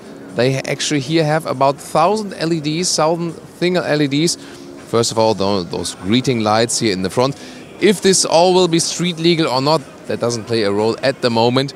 They first want to showcase what they can actually do. And this EQ masks, all their new EQ models have this special black panel mask. And those ones here are holographic LED lights. So they look a little bit like the normal structure looks at the moment. But it's just, projected into this light. Therefore, it's also flickering at the moment. So very interesting approach right here. And of course, absolutely different to a current Mercedes S-Class. So the design here in the side profile, we can see they called one bow design because there's just one bow across from the front up to the rear. And I think that makes it indeed sensual, beautiful, and also clean from design. And you can see here, light is splitting darkness from light. That was, very legendary, right? Then also those non-real mirrors, so they are also those camera mirrors. Not too keen on this technology, but concept car. 24-inch wheels, really massive, of course, too big actually, and you can see almost no overhang. Then a massive long wheelbase to give you all this interior space and use the electric building platform, putting the batteries in the lower end. They say it should have an electric range of about 700 kilometers. That will really be true. I'm not sure. We'll see about that later. and 470 horsepower to give a really boost for 4.5 seconds to 100 kilometers an hour or 62 miles an hour. So, and then this chrome span over the top part and really strong shoulders. So it is not a classic sedan, it is not a van, it's like a low sit. Yeah, what is it? I mean, is it a new segment? So really interesting. I want to know what you think about this design. And this raindrop design continues here at the rear. Everything is seamless, so to say. And again, those Mercedes stars, the small ones without the ring around it. Of course, you will still have the classic logo, and it says Vision EQS because this is not the final EQS model. But it will come actually quite soon, the EQS. Just the question is if it will come in that way. It also depends on your feedback. Mercedes will read your feedback and then maybe decide which parts of the cars they do take in that way and which ones maybe not. In the lower end you have this somewhat diffuser style, but of course no fake exhaust tips because this is an all-electric car. And I think it can actually be timeless, the design, because the less design lines you use, the more timeless a car is usually. And a glimpse at the interior, we cannot see it from the interior for real because we cannot open it, but we can always see here the illuminated interior. That looks pretty spectacular. And also how the form is inspired by yachts, so by expensive boats. Also some kind of living room atmosphere, floating lines and bright materials. And also very sustainable ones. This one here is for Mercedes the pinnacle of luxury, and in this segment they will offer an animal-free interior. So there is microfiber Dynamica from recycled PET bottles and also the Artico leatherette in a high grade that you cannot distinguish it from anything else. And for example also the roof liner, which you also cannot see that well here at the moment, fabrics on roof will be from recycled ocean plastics, so doing something for the environment there too. Really cool concept, and this really brings the brand to the future. And even the wood that is being used is homegrown maple tree, so also from sustainable resources which will be regrown and so on. They really thought about this to make an electric vehicle all sustainable all around, and I think that's a very important approach. And it's not only that it's for lower end vehicles, they really put it here to the top of the line. This one is the new electric S-Class of the future. And this really, you know, means a lot to me, definitely. And it will in future then also mean a lot to Mercedes to make it full circle also for a CO2 neutral production, for example. What do you think about this interior? Please tell me in the comments. So we gave you a quick tour on exterior and interior. It's of course a concept yet, yes. But I think it shows where the design is heading. More floating lines, more round structures again. Interiors will be more sustainable and more living room alike. Inspired by furniture or also inspired by yachts. So more about this experience we have in the interior. And definitely, designers will play more with light, both on the exterior and the interior. On the exterior there are of course more regulations as for that. They have to, you know, bring that through governmental proofs. But definitely light will play a more important role in our everyday car lives. Well, soon telling you more about this car as soon as there's a further development stage. Just keep subscribed here on Autogefühl and we'll keep you updated with the development, and I hope you already enjoyed this first insight. Join us for a review of the Mercedes GLE Coupé in this new generation, like this, or also as the AMG 53. Also subscribe if you haven't done so far, and now let's go.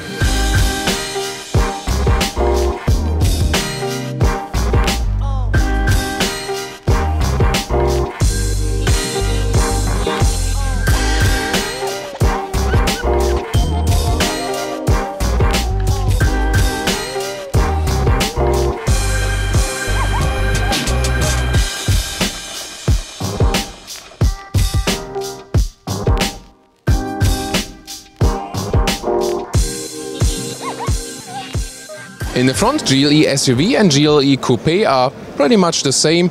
It always depends on the trim version, on the engine version. So you either, for example, get this diamond pin grille, but here in this 53 AMG version. You have those vertical fins here, definitely stronger, and also stronger in the lower areas. Everything looks sportier.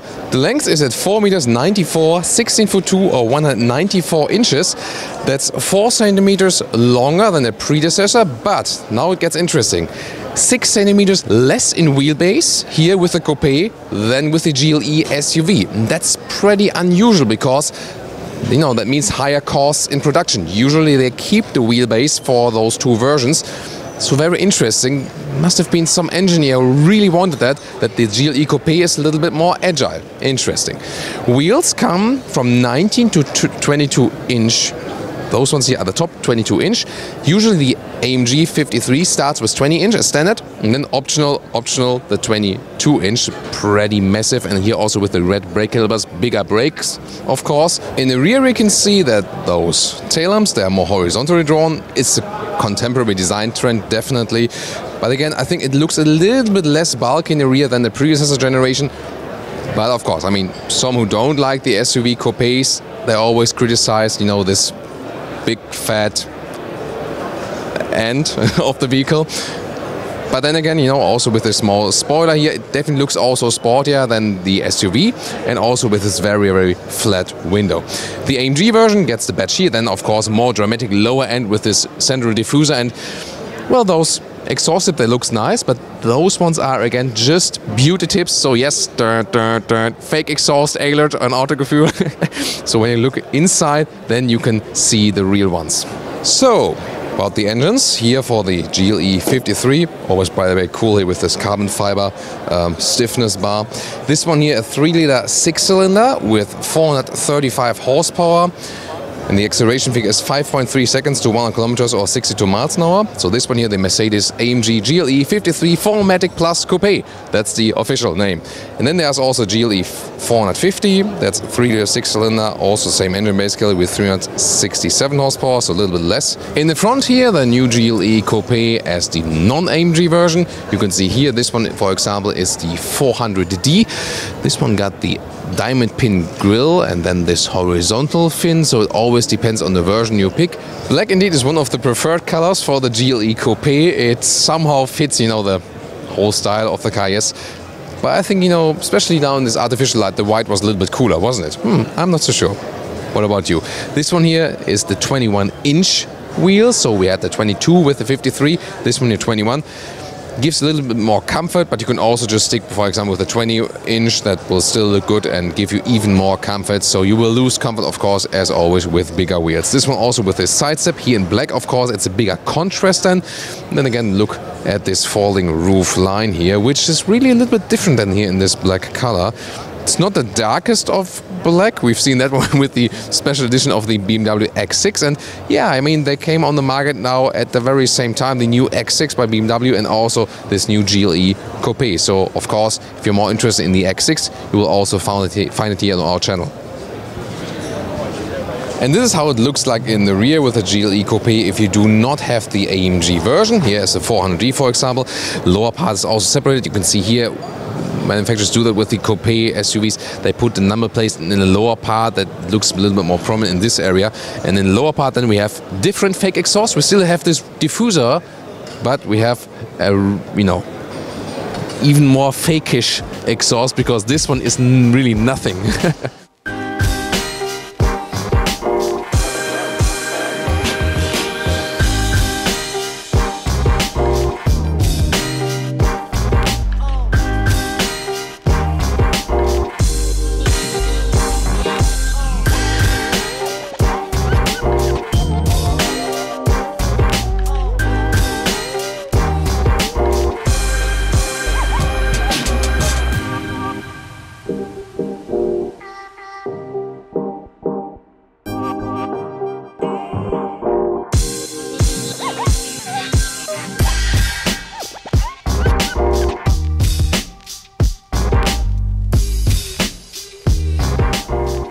Instead of the doors, here with carbon fiber inserts, optional Burmester sound system, delivers really a very nice sound, definitely.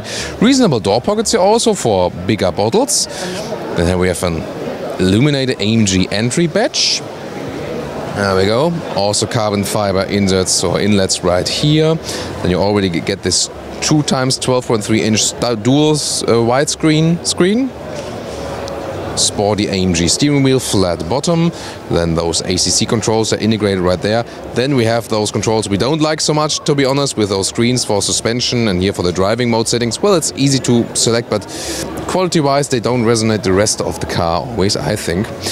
Then the AMG 53 always comes with sport seats, so with bigger bolstering right there. And usually the standard would be the typical great AMG mix with Dynamica microfiber on the inside, like here, it just looks like this, but all over the seat then. And then the outside then, the Artico leatherette, so that's also what we recommend. This one here is an option with special red attenuations and more animal material. But again, you can also go animal free and then you also still have the sport here and yet more sustainable seat. Well, I'm 1m86 or 6'1". Yeah, subscribers will know. If you don't know, you haven't subscribed. So please subscribe to this and also to our other channel. Then headroom. That still works, although this is the panoramic roof in here, so you don't have to go for one. This is the interior overview. You can see here the 53 model got those red contour stitches right there. Then we have those 4 horizontal air outtakes right there. Still this AC unit, nice clicking sound. So you can control it while driving. Then 2x 12.3 inch screen. This car is not absolutely properly powered at the moment, therefore we cannot show you everything. But if you're more interested in this screen setup, we also have a GLE full review where we also tested this augmented reality function for the GPS and so on. We will also link that review, they can check it out.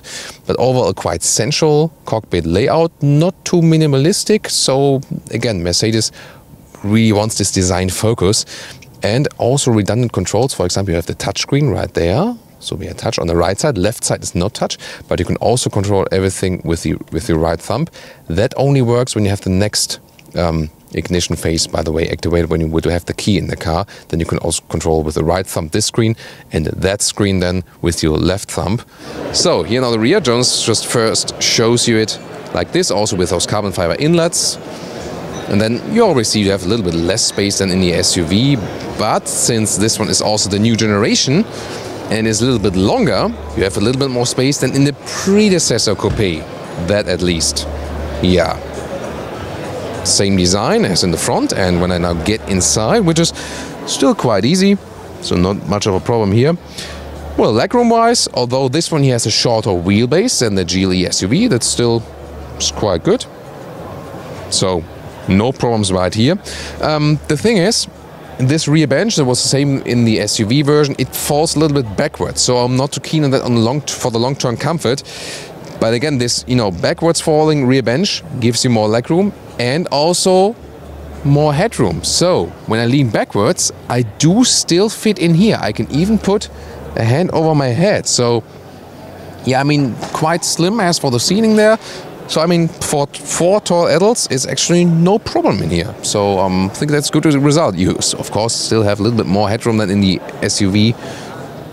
But then again, why not? Well, what about this trunk capacity? We flipped this VW Mercedes logo.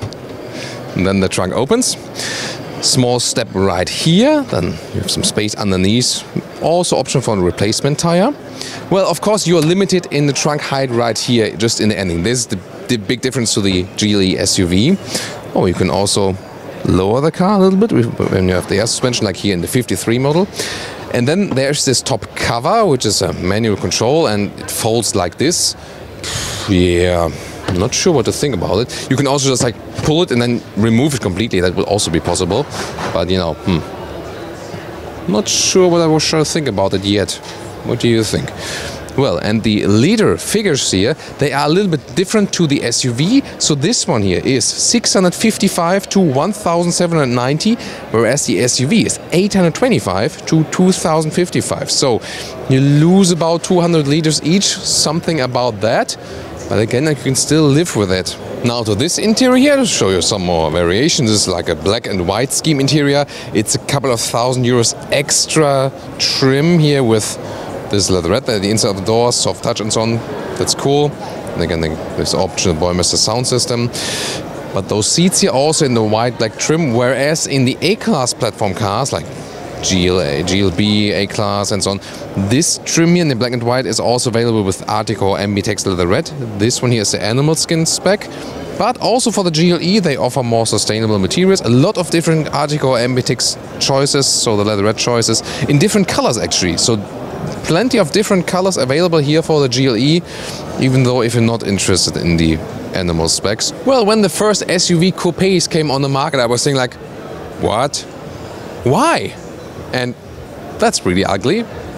But now, like the second generations of those SUV coupes, I think are a little bit more likable. They're a little bit sleeker from design. The designers really try to improve this line. And yeah, of course, the SUV versions always make more sense if you think about, you know, practicability. But then again, an SUV coupe, as for the practicability, still makes more sense as the sedan version, for example, of a vehicle that would be the same length. So we've seen also in the trunk that you can still very well use that one. Yeah, so I think it's just up to you, and let's say, you know, traffic size or consumption wise, it doesn't really matter if you take the SUV or the coupe. As I like to transport some bicycles also in the rear, I would still go with the SUV. What about you? Would you take this one here, the GLE, also as a coupe? Here, of course, it also depends on driving because of the shorter wheelbase. Will it be that more agile than the SUV? Of course, we will find out here on Autogefühl in our driving review, which will come up at a later stage. Or if you watch this video at a later stage after the premiere, maybe the driving review is already online, then it's always worth to browse our channel or use the YouTube search Autogefühl Mercedes GLE, for example, then you'll find all the content. So exterior-wise, pretty strong in the front, definitely. This line a little bit more elegant than before, and also stronger stance overall. Then in the interior, this new infotainment system, this is definitely the highlight. Also step up build quality if you think about the predecessor generation. What is interesting, by the way, also as for the build quality, yes, you maybe heard it, for the GLE in general, for the SUV mainly, there were some quality issues, especially with some materials that were actually bought from suppliers. And there were obviously some wrong decisions in the management to maybe save costs and so on. But now they are then in Germany and they're getting reworked, those cars that were originally built in the US, so they can actually maintain the quality, and then they promise that they are at the quality as they should be. Yeah, that's something that costs a lot of money, but I think it's also a good and transparent choice to tell it to customers and then also to rework the cars if there is something wrong. When the GLE Coupé is being built, that's supposed to be changed already. You know, this one here, GLE Coupé, and also the GLE SUVs, those are actually American Mercedes from the US plant. Then, drivetrain-wise, we also showed you some variation here today. For example, with the 403, we also explained all the engines in the part with the 53 version. This one, of course, will be really powerful. A PHEV is also announced for the Coupé even, but we'll first show you a PHEV version with a GLE SUV. But again, still think that the GLE SUV will offer a little bit more flexibility also as for the drivetrains. This one also only with the stronger engines, not with a very, very low entry version, but I think you can understand it because a coupe SUV will always remain somewhat in a niche. And of course the big question here too, would you take here the GLE Coupé or would you go for the X6, the new generation from BMW? Also check out those videos and also let's discuss this in the comments. Thank you so much for tuning in. Please subscribe if you haven't done so far, and see you at more IAA Motor Show episodes, or of course at our driving parts. Thank you. This is the Mercedes GLB S35 AMG. Please subscribe if you haven't done so far, and now join us for this review. Let's go.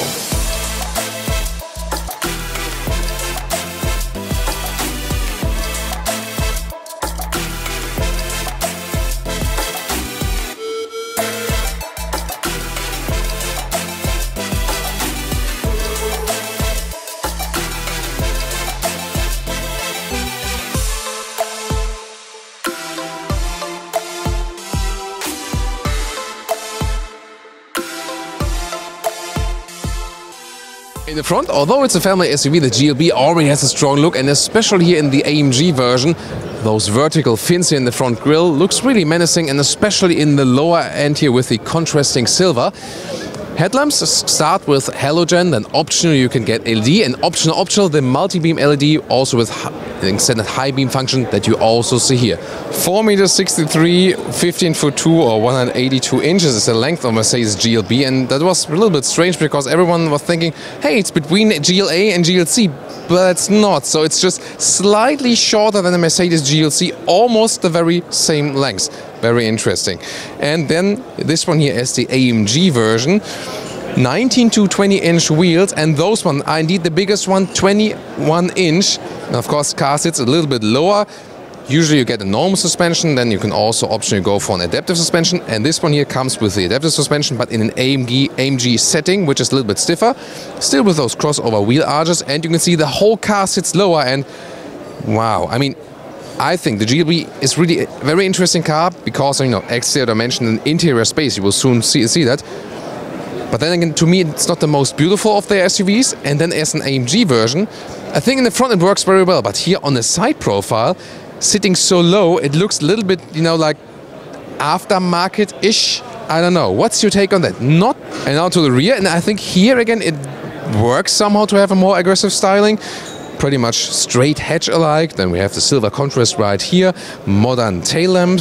Yeah, I mean, why not? And then the lower part, of course, a little bit stronger, and those ones are pure beauty tips. Fake exhaust alert again. So the real exhaust are, well, you can see them through that one in the inside. Then the strong diffuser.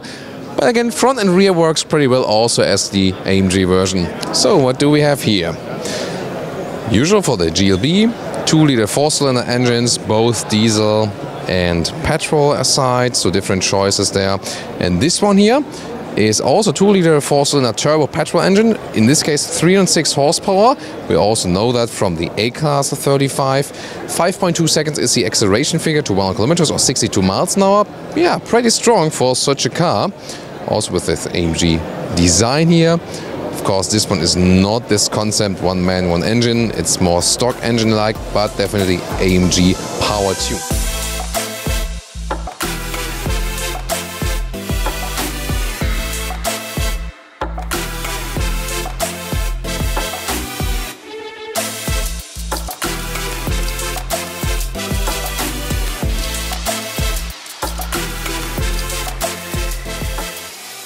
Then interior, they can use nice leather red here in different colors available. It looks like animal skin, but it's not. Then also here at the inside doors, you control the seats. Also galvanized handles and so on, a lot of space at the inside of the door.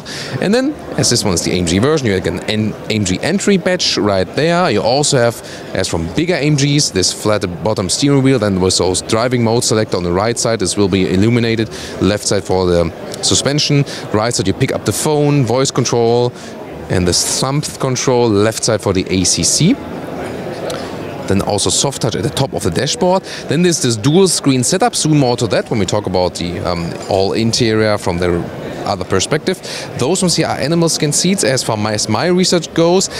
But the GLB does offer a lot of choices, different colors of Art Deco or Ambitex leather red, and we've shown you also in the other review where you won't believe it's non-animal based, really high quality also available, and also for the AMG would be standard Dynamica microfiber on the inside and Art Deco or Ambitex leather red on the outside.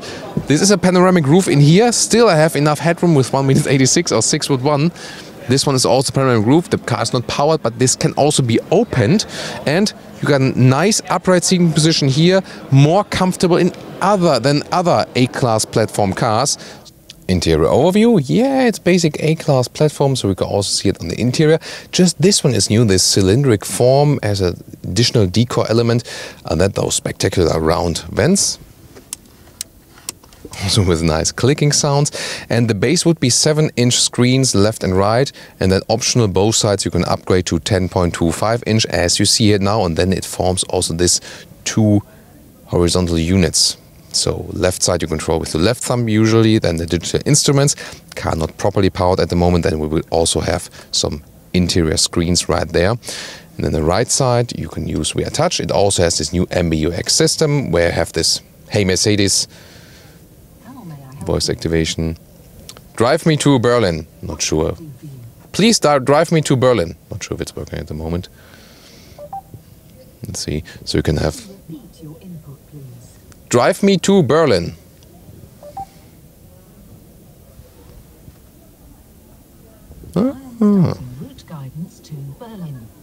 And yes, I'm holding the microphone there because there's a speaker right there. I will first test the rear bench here for you because, I mean, when you buy this one as an AMG version, yes, you want to have some fun, but you still primarily maybe buy it for the family or something. So all the way back or like this, all the way forward.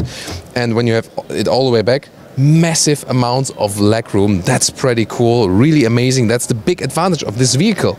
And then you can put it all the way back like this or a little bit more upright, just, you know, as you like it. And well, and then of course, what about getting to those 6th and 7th seats? This is of course really interesting.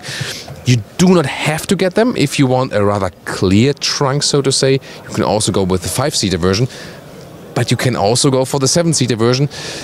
Does it make sense?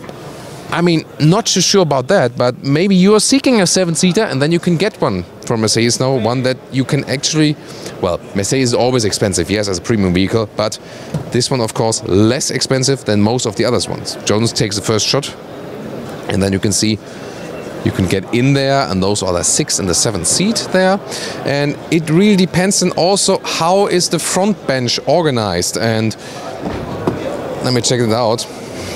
So when I get, now it's Thomas workout starting, always when I have 5 or 7 seaters. So I could still sit the way like this. Then I go around. So come on guys, this gets really exciting now. Yes. Getting here.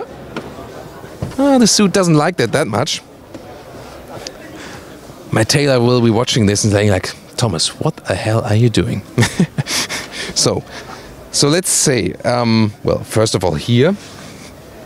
Sitting here. Oh, by the way, this is here, you know, live on Autogefuel. This plastic cover. This was obviously going off, but you can just push it on again.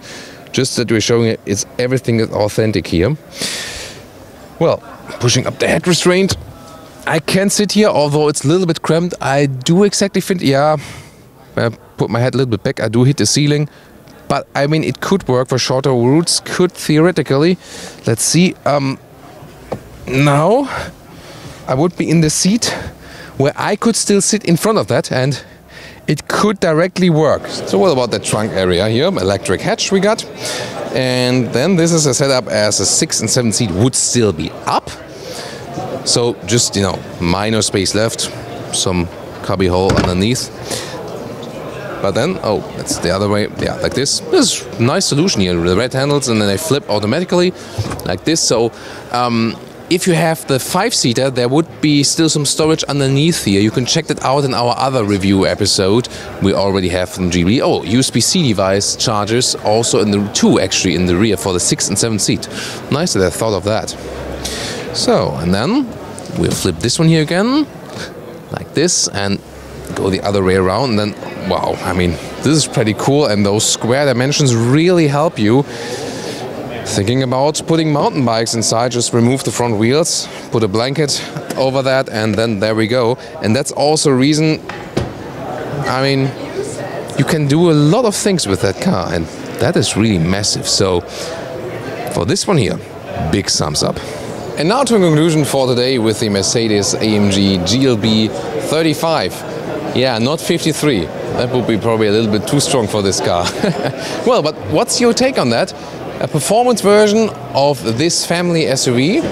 You could say, why not? Why not having fun and still offering a lot of flexibility? Because the ratio of exterior space and then what space you have on the interior is really good, and therefore I also really like this vehicle. Yeah, it's not my favorite as for design from the side, but I really like it in the front and also in the rear. Just the side profile, especially in the AMG version. I don't know, maybe it will grow on me, but so far, first look, I'm not too excited about it. But driving-wise, it will probably be scoring quite well. It has a longer wheelbase than a normal A-Class, yes. But then again, it's still not such a long car. It's also pretty light, so this can actually work quite well, also performance-wise. We're looking forward to test that one. The interior is really a great thing. It has good build quality. They have great animal skin alternatives, which are really high class. So, and even 7-seater option in an AMG vehicle. Haven't seen that yet. Now it's there. What do you think, guys? Hope you're also tuning into other episodes here from IAA Motor Show. And of course also, if you haven't seen the initial episode we've done with the GLB, with a non-AMG version, you should definitely check that out. We always link interesting videos which are related to the current video in the video description and also in the pinned comment. Thank you. This is a first review of the Ford Puma. Let's go.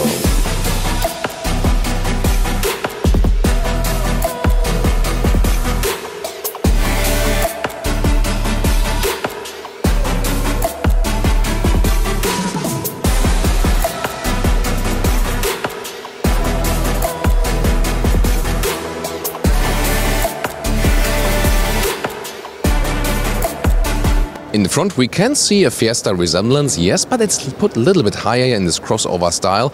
And what a beautiful Thomas blue color here. My favorite color, definitely. That's why we call it Thomas blue in Autogefühl. By the way, always subscribe to our channel here if you haven't done so far, then you can join us for the newest reviews. This one is the ST line. There we have a sportier style here with this black front grille and also stronger lower bumper. So the ST line definitely fits that one very well. So then it comes a little bit closer to the initial old Ford Puma. We also love their definite design-wise. Was also a small design icon. The length is 4 meters 19, 13'7" or 165 inches. And the interesting thing is, it is about 18 centimeters longer than a smaller Ford EcoSport and 33 centimeters shorter than the bigger Ford Kuga. So the Puma is indeed in between the EcoSport and the Kuga. So why not? I think that's also a wise decision. As I said, on the Fiesta platform, this ST line here also has a badge right there, sporty style with a lower bumper. This one also gets a sport suspension. You can also get a base suspension, of course, ST line then with a sport suspension. If that one can be recommended, we have to wait for the driving review to tell you more about that. Ford also went a little bit more daring at the rear here with those three-dimensional tail lamps, also with this transparent glass cover. That looks pretty fancy. Big Puma logo.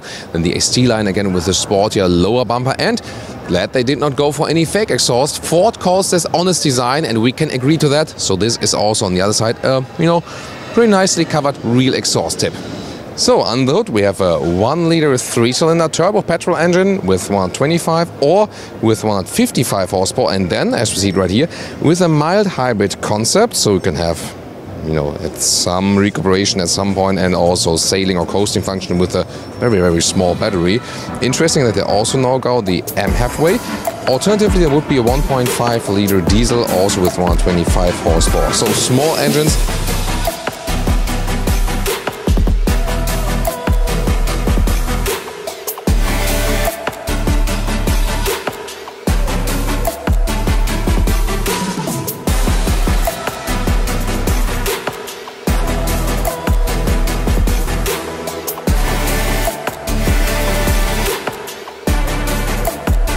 Now to the interior, pretty thick door handles, also with keyless entry function, door closing sound. Yeah, it sounds quite okay. Then, inside of the doors, this one the ST line with sporty red contour stitches right there. That's a leatherette cover, soft at the inside of the doors. Hardback is just right here. There, of course, they try to save some money. Very shallow, there's inside door pockets here, so I'm not sure if that holds a lot. Also thin materials. ST line badge to give it a little bit more spice, definitely. And also those sport seats, you see with fabric on the inside, and I guess that should be leatherette on the outside, yeah. Maybe some animals, I think they split sometimes animal skin and leatherette parts, but you cannot really differentiate what's what. But the majority is definitely fabric. Interesting design idea. And then also with the red contrast stitches. Again, the base seat would be having a little bit less shoulder support. This is still a small car. And first seating test is, well, I have to say, it is somewhat, like in Ford Fiesta, there you feel the platform difference. You sit a little bit higher, yes, so that's good that you sit a little bit more upright. This will give you a little bit more comfort. We have put the seat all the way low. The headroom I have is, it gets really close. I do exactly fit in here with 1.86 m or 6'1", but again, that comes quite close, especially with this panoramic roof. So let's see, we can also close this shade manually, and you can also slide it open, this panoramic roof, but it's not properly powered here at the moment. So interior overview, you can also move that steering wheel up and down and in and out. And then you see those new 12.3-inch digital instruments. Unfortunately, the car is not properly powered at the moment. There we can show you too much of that. Maybe we open and close the door, and maybe sometimes we can see, yeah, there it is. There's a visualization of the 12.3-inch. Oh, with a Puma. That's nicely done with that logo there. Brings some more emotional touch to this car. Why not? Pretty interesting. Then this central screen there in the middle part, this, is a little bit attached off there, but that's the way that you can easier control it here. Also maybe, do something while driving. And their new systems are actually quite good. There are better ones, yes, but they do the job definitely. Phone connection either via Bluetooth, or there's also now on the mobile apps, you can actually also use Apple CarPlay or the Android Auto. But so far we cannot use the car internal map when we have Apple CarPlay or Android Auto connected. Now what about the rear? When I'm sitting in the front, first of all, it looked same ST styling than the front. This one, of course, then are all hardback, and here the materials are rather simple with those Ford interiors. Interiors not really where Ford is leading, definitely have to admit that. Then the rest styling also with those red contour stitches. Well, you see, it looks a little bit more upright than in the Fiesta. But what about the space I really have when taking a seat behind me as I would be driving? Again, it's not a long car. The package is not too bad. I mean, 4 meters 19, but when you think about, for example, the Honda E, yeah, we've just been sitting in that one. That was a better package. So I hit the back seat here with my knees, so cannot sit here with 4 tall adults after each other. Headroom, it does exactly fit, but I'm inside this rear panoramic roof, which you can also open and close with this shade. Very interesting. So yeah, a little bit cramped in here, not too different than the one from the Fiesta. Then you just need a bigger car or one with a better package. Let's open it right here with this hatch. And wow, what's that? Interesting. Plant transport, and that would be, one thing you can do with this so-called mega box. This is very interesting. So this actually for something that can get wet. So I just put out the plant here now for a second, but that could be used for plant transport indeed. And if you remove this cover here, you can even use this lower screw here and open it, and then the water rinses actually through. And now to our conclusion for today with the Ford Puma. Well, this new edition of that one, I mean, why not making it a little bit more crossover-ish, SUV-ish? That's the contemporary trend, and why not doing it in that way? Definitely looks stylish and emotional from the exterior. Interior, I really like the titanium X trim here today with those bright fabric seats, which also can be bought then with those removable seat covers. So that was pretty cool. Other than that, the interior is somewhat a weak part of this car. You don't have too much space, but then also it's a small car. And of course, those fabrics are pretty cool at the inside of the doors. But then there are also some weak parts we found there, like with those rubber claddings and so on. Interesting also with the trunk, with this new mega box. So, I mean, not sure what I would use it actually for, but it's definitely a very interesting approach. Also, with those mild hybrid engines, by the way, the MHEV function is not only available for the bigger petrol engine, but also for the smaller horsepower auto version. Forgot to mention that earlier. So both actually available with the MHEV. Let's see how that one plays out, if it will be lower in consumption, because earlier tests with the Fiesta, for example, usually were quite high in the fuel consumption. Maybe the MHEV can be a solution for that. Like to know, what do you think about the new Ford Puma here? You like it here when it's a little bit crossover SUV-ish, if you, of course, can remember the old Puma as a comparison. So, thanks for tuning into that one here, and also tune in to next episodes.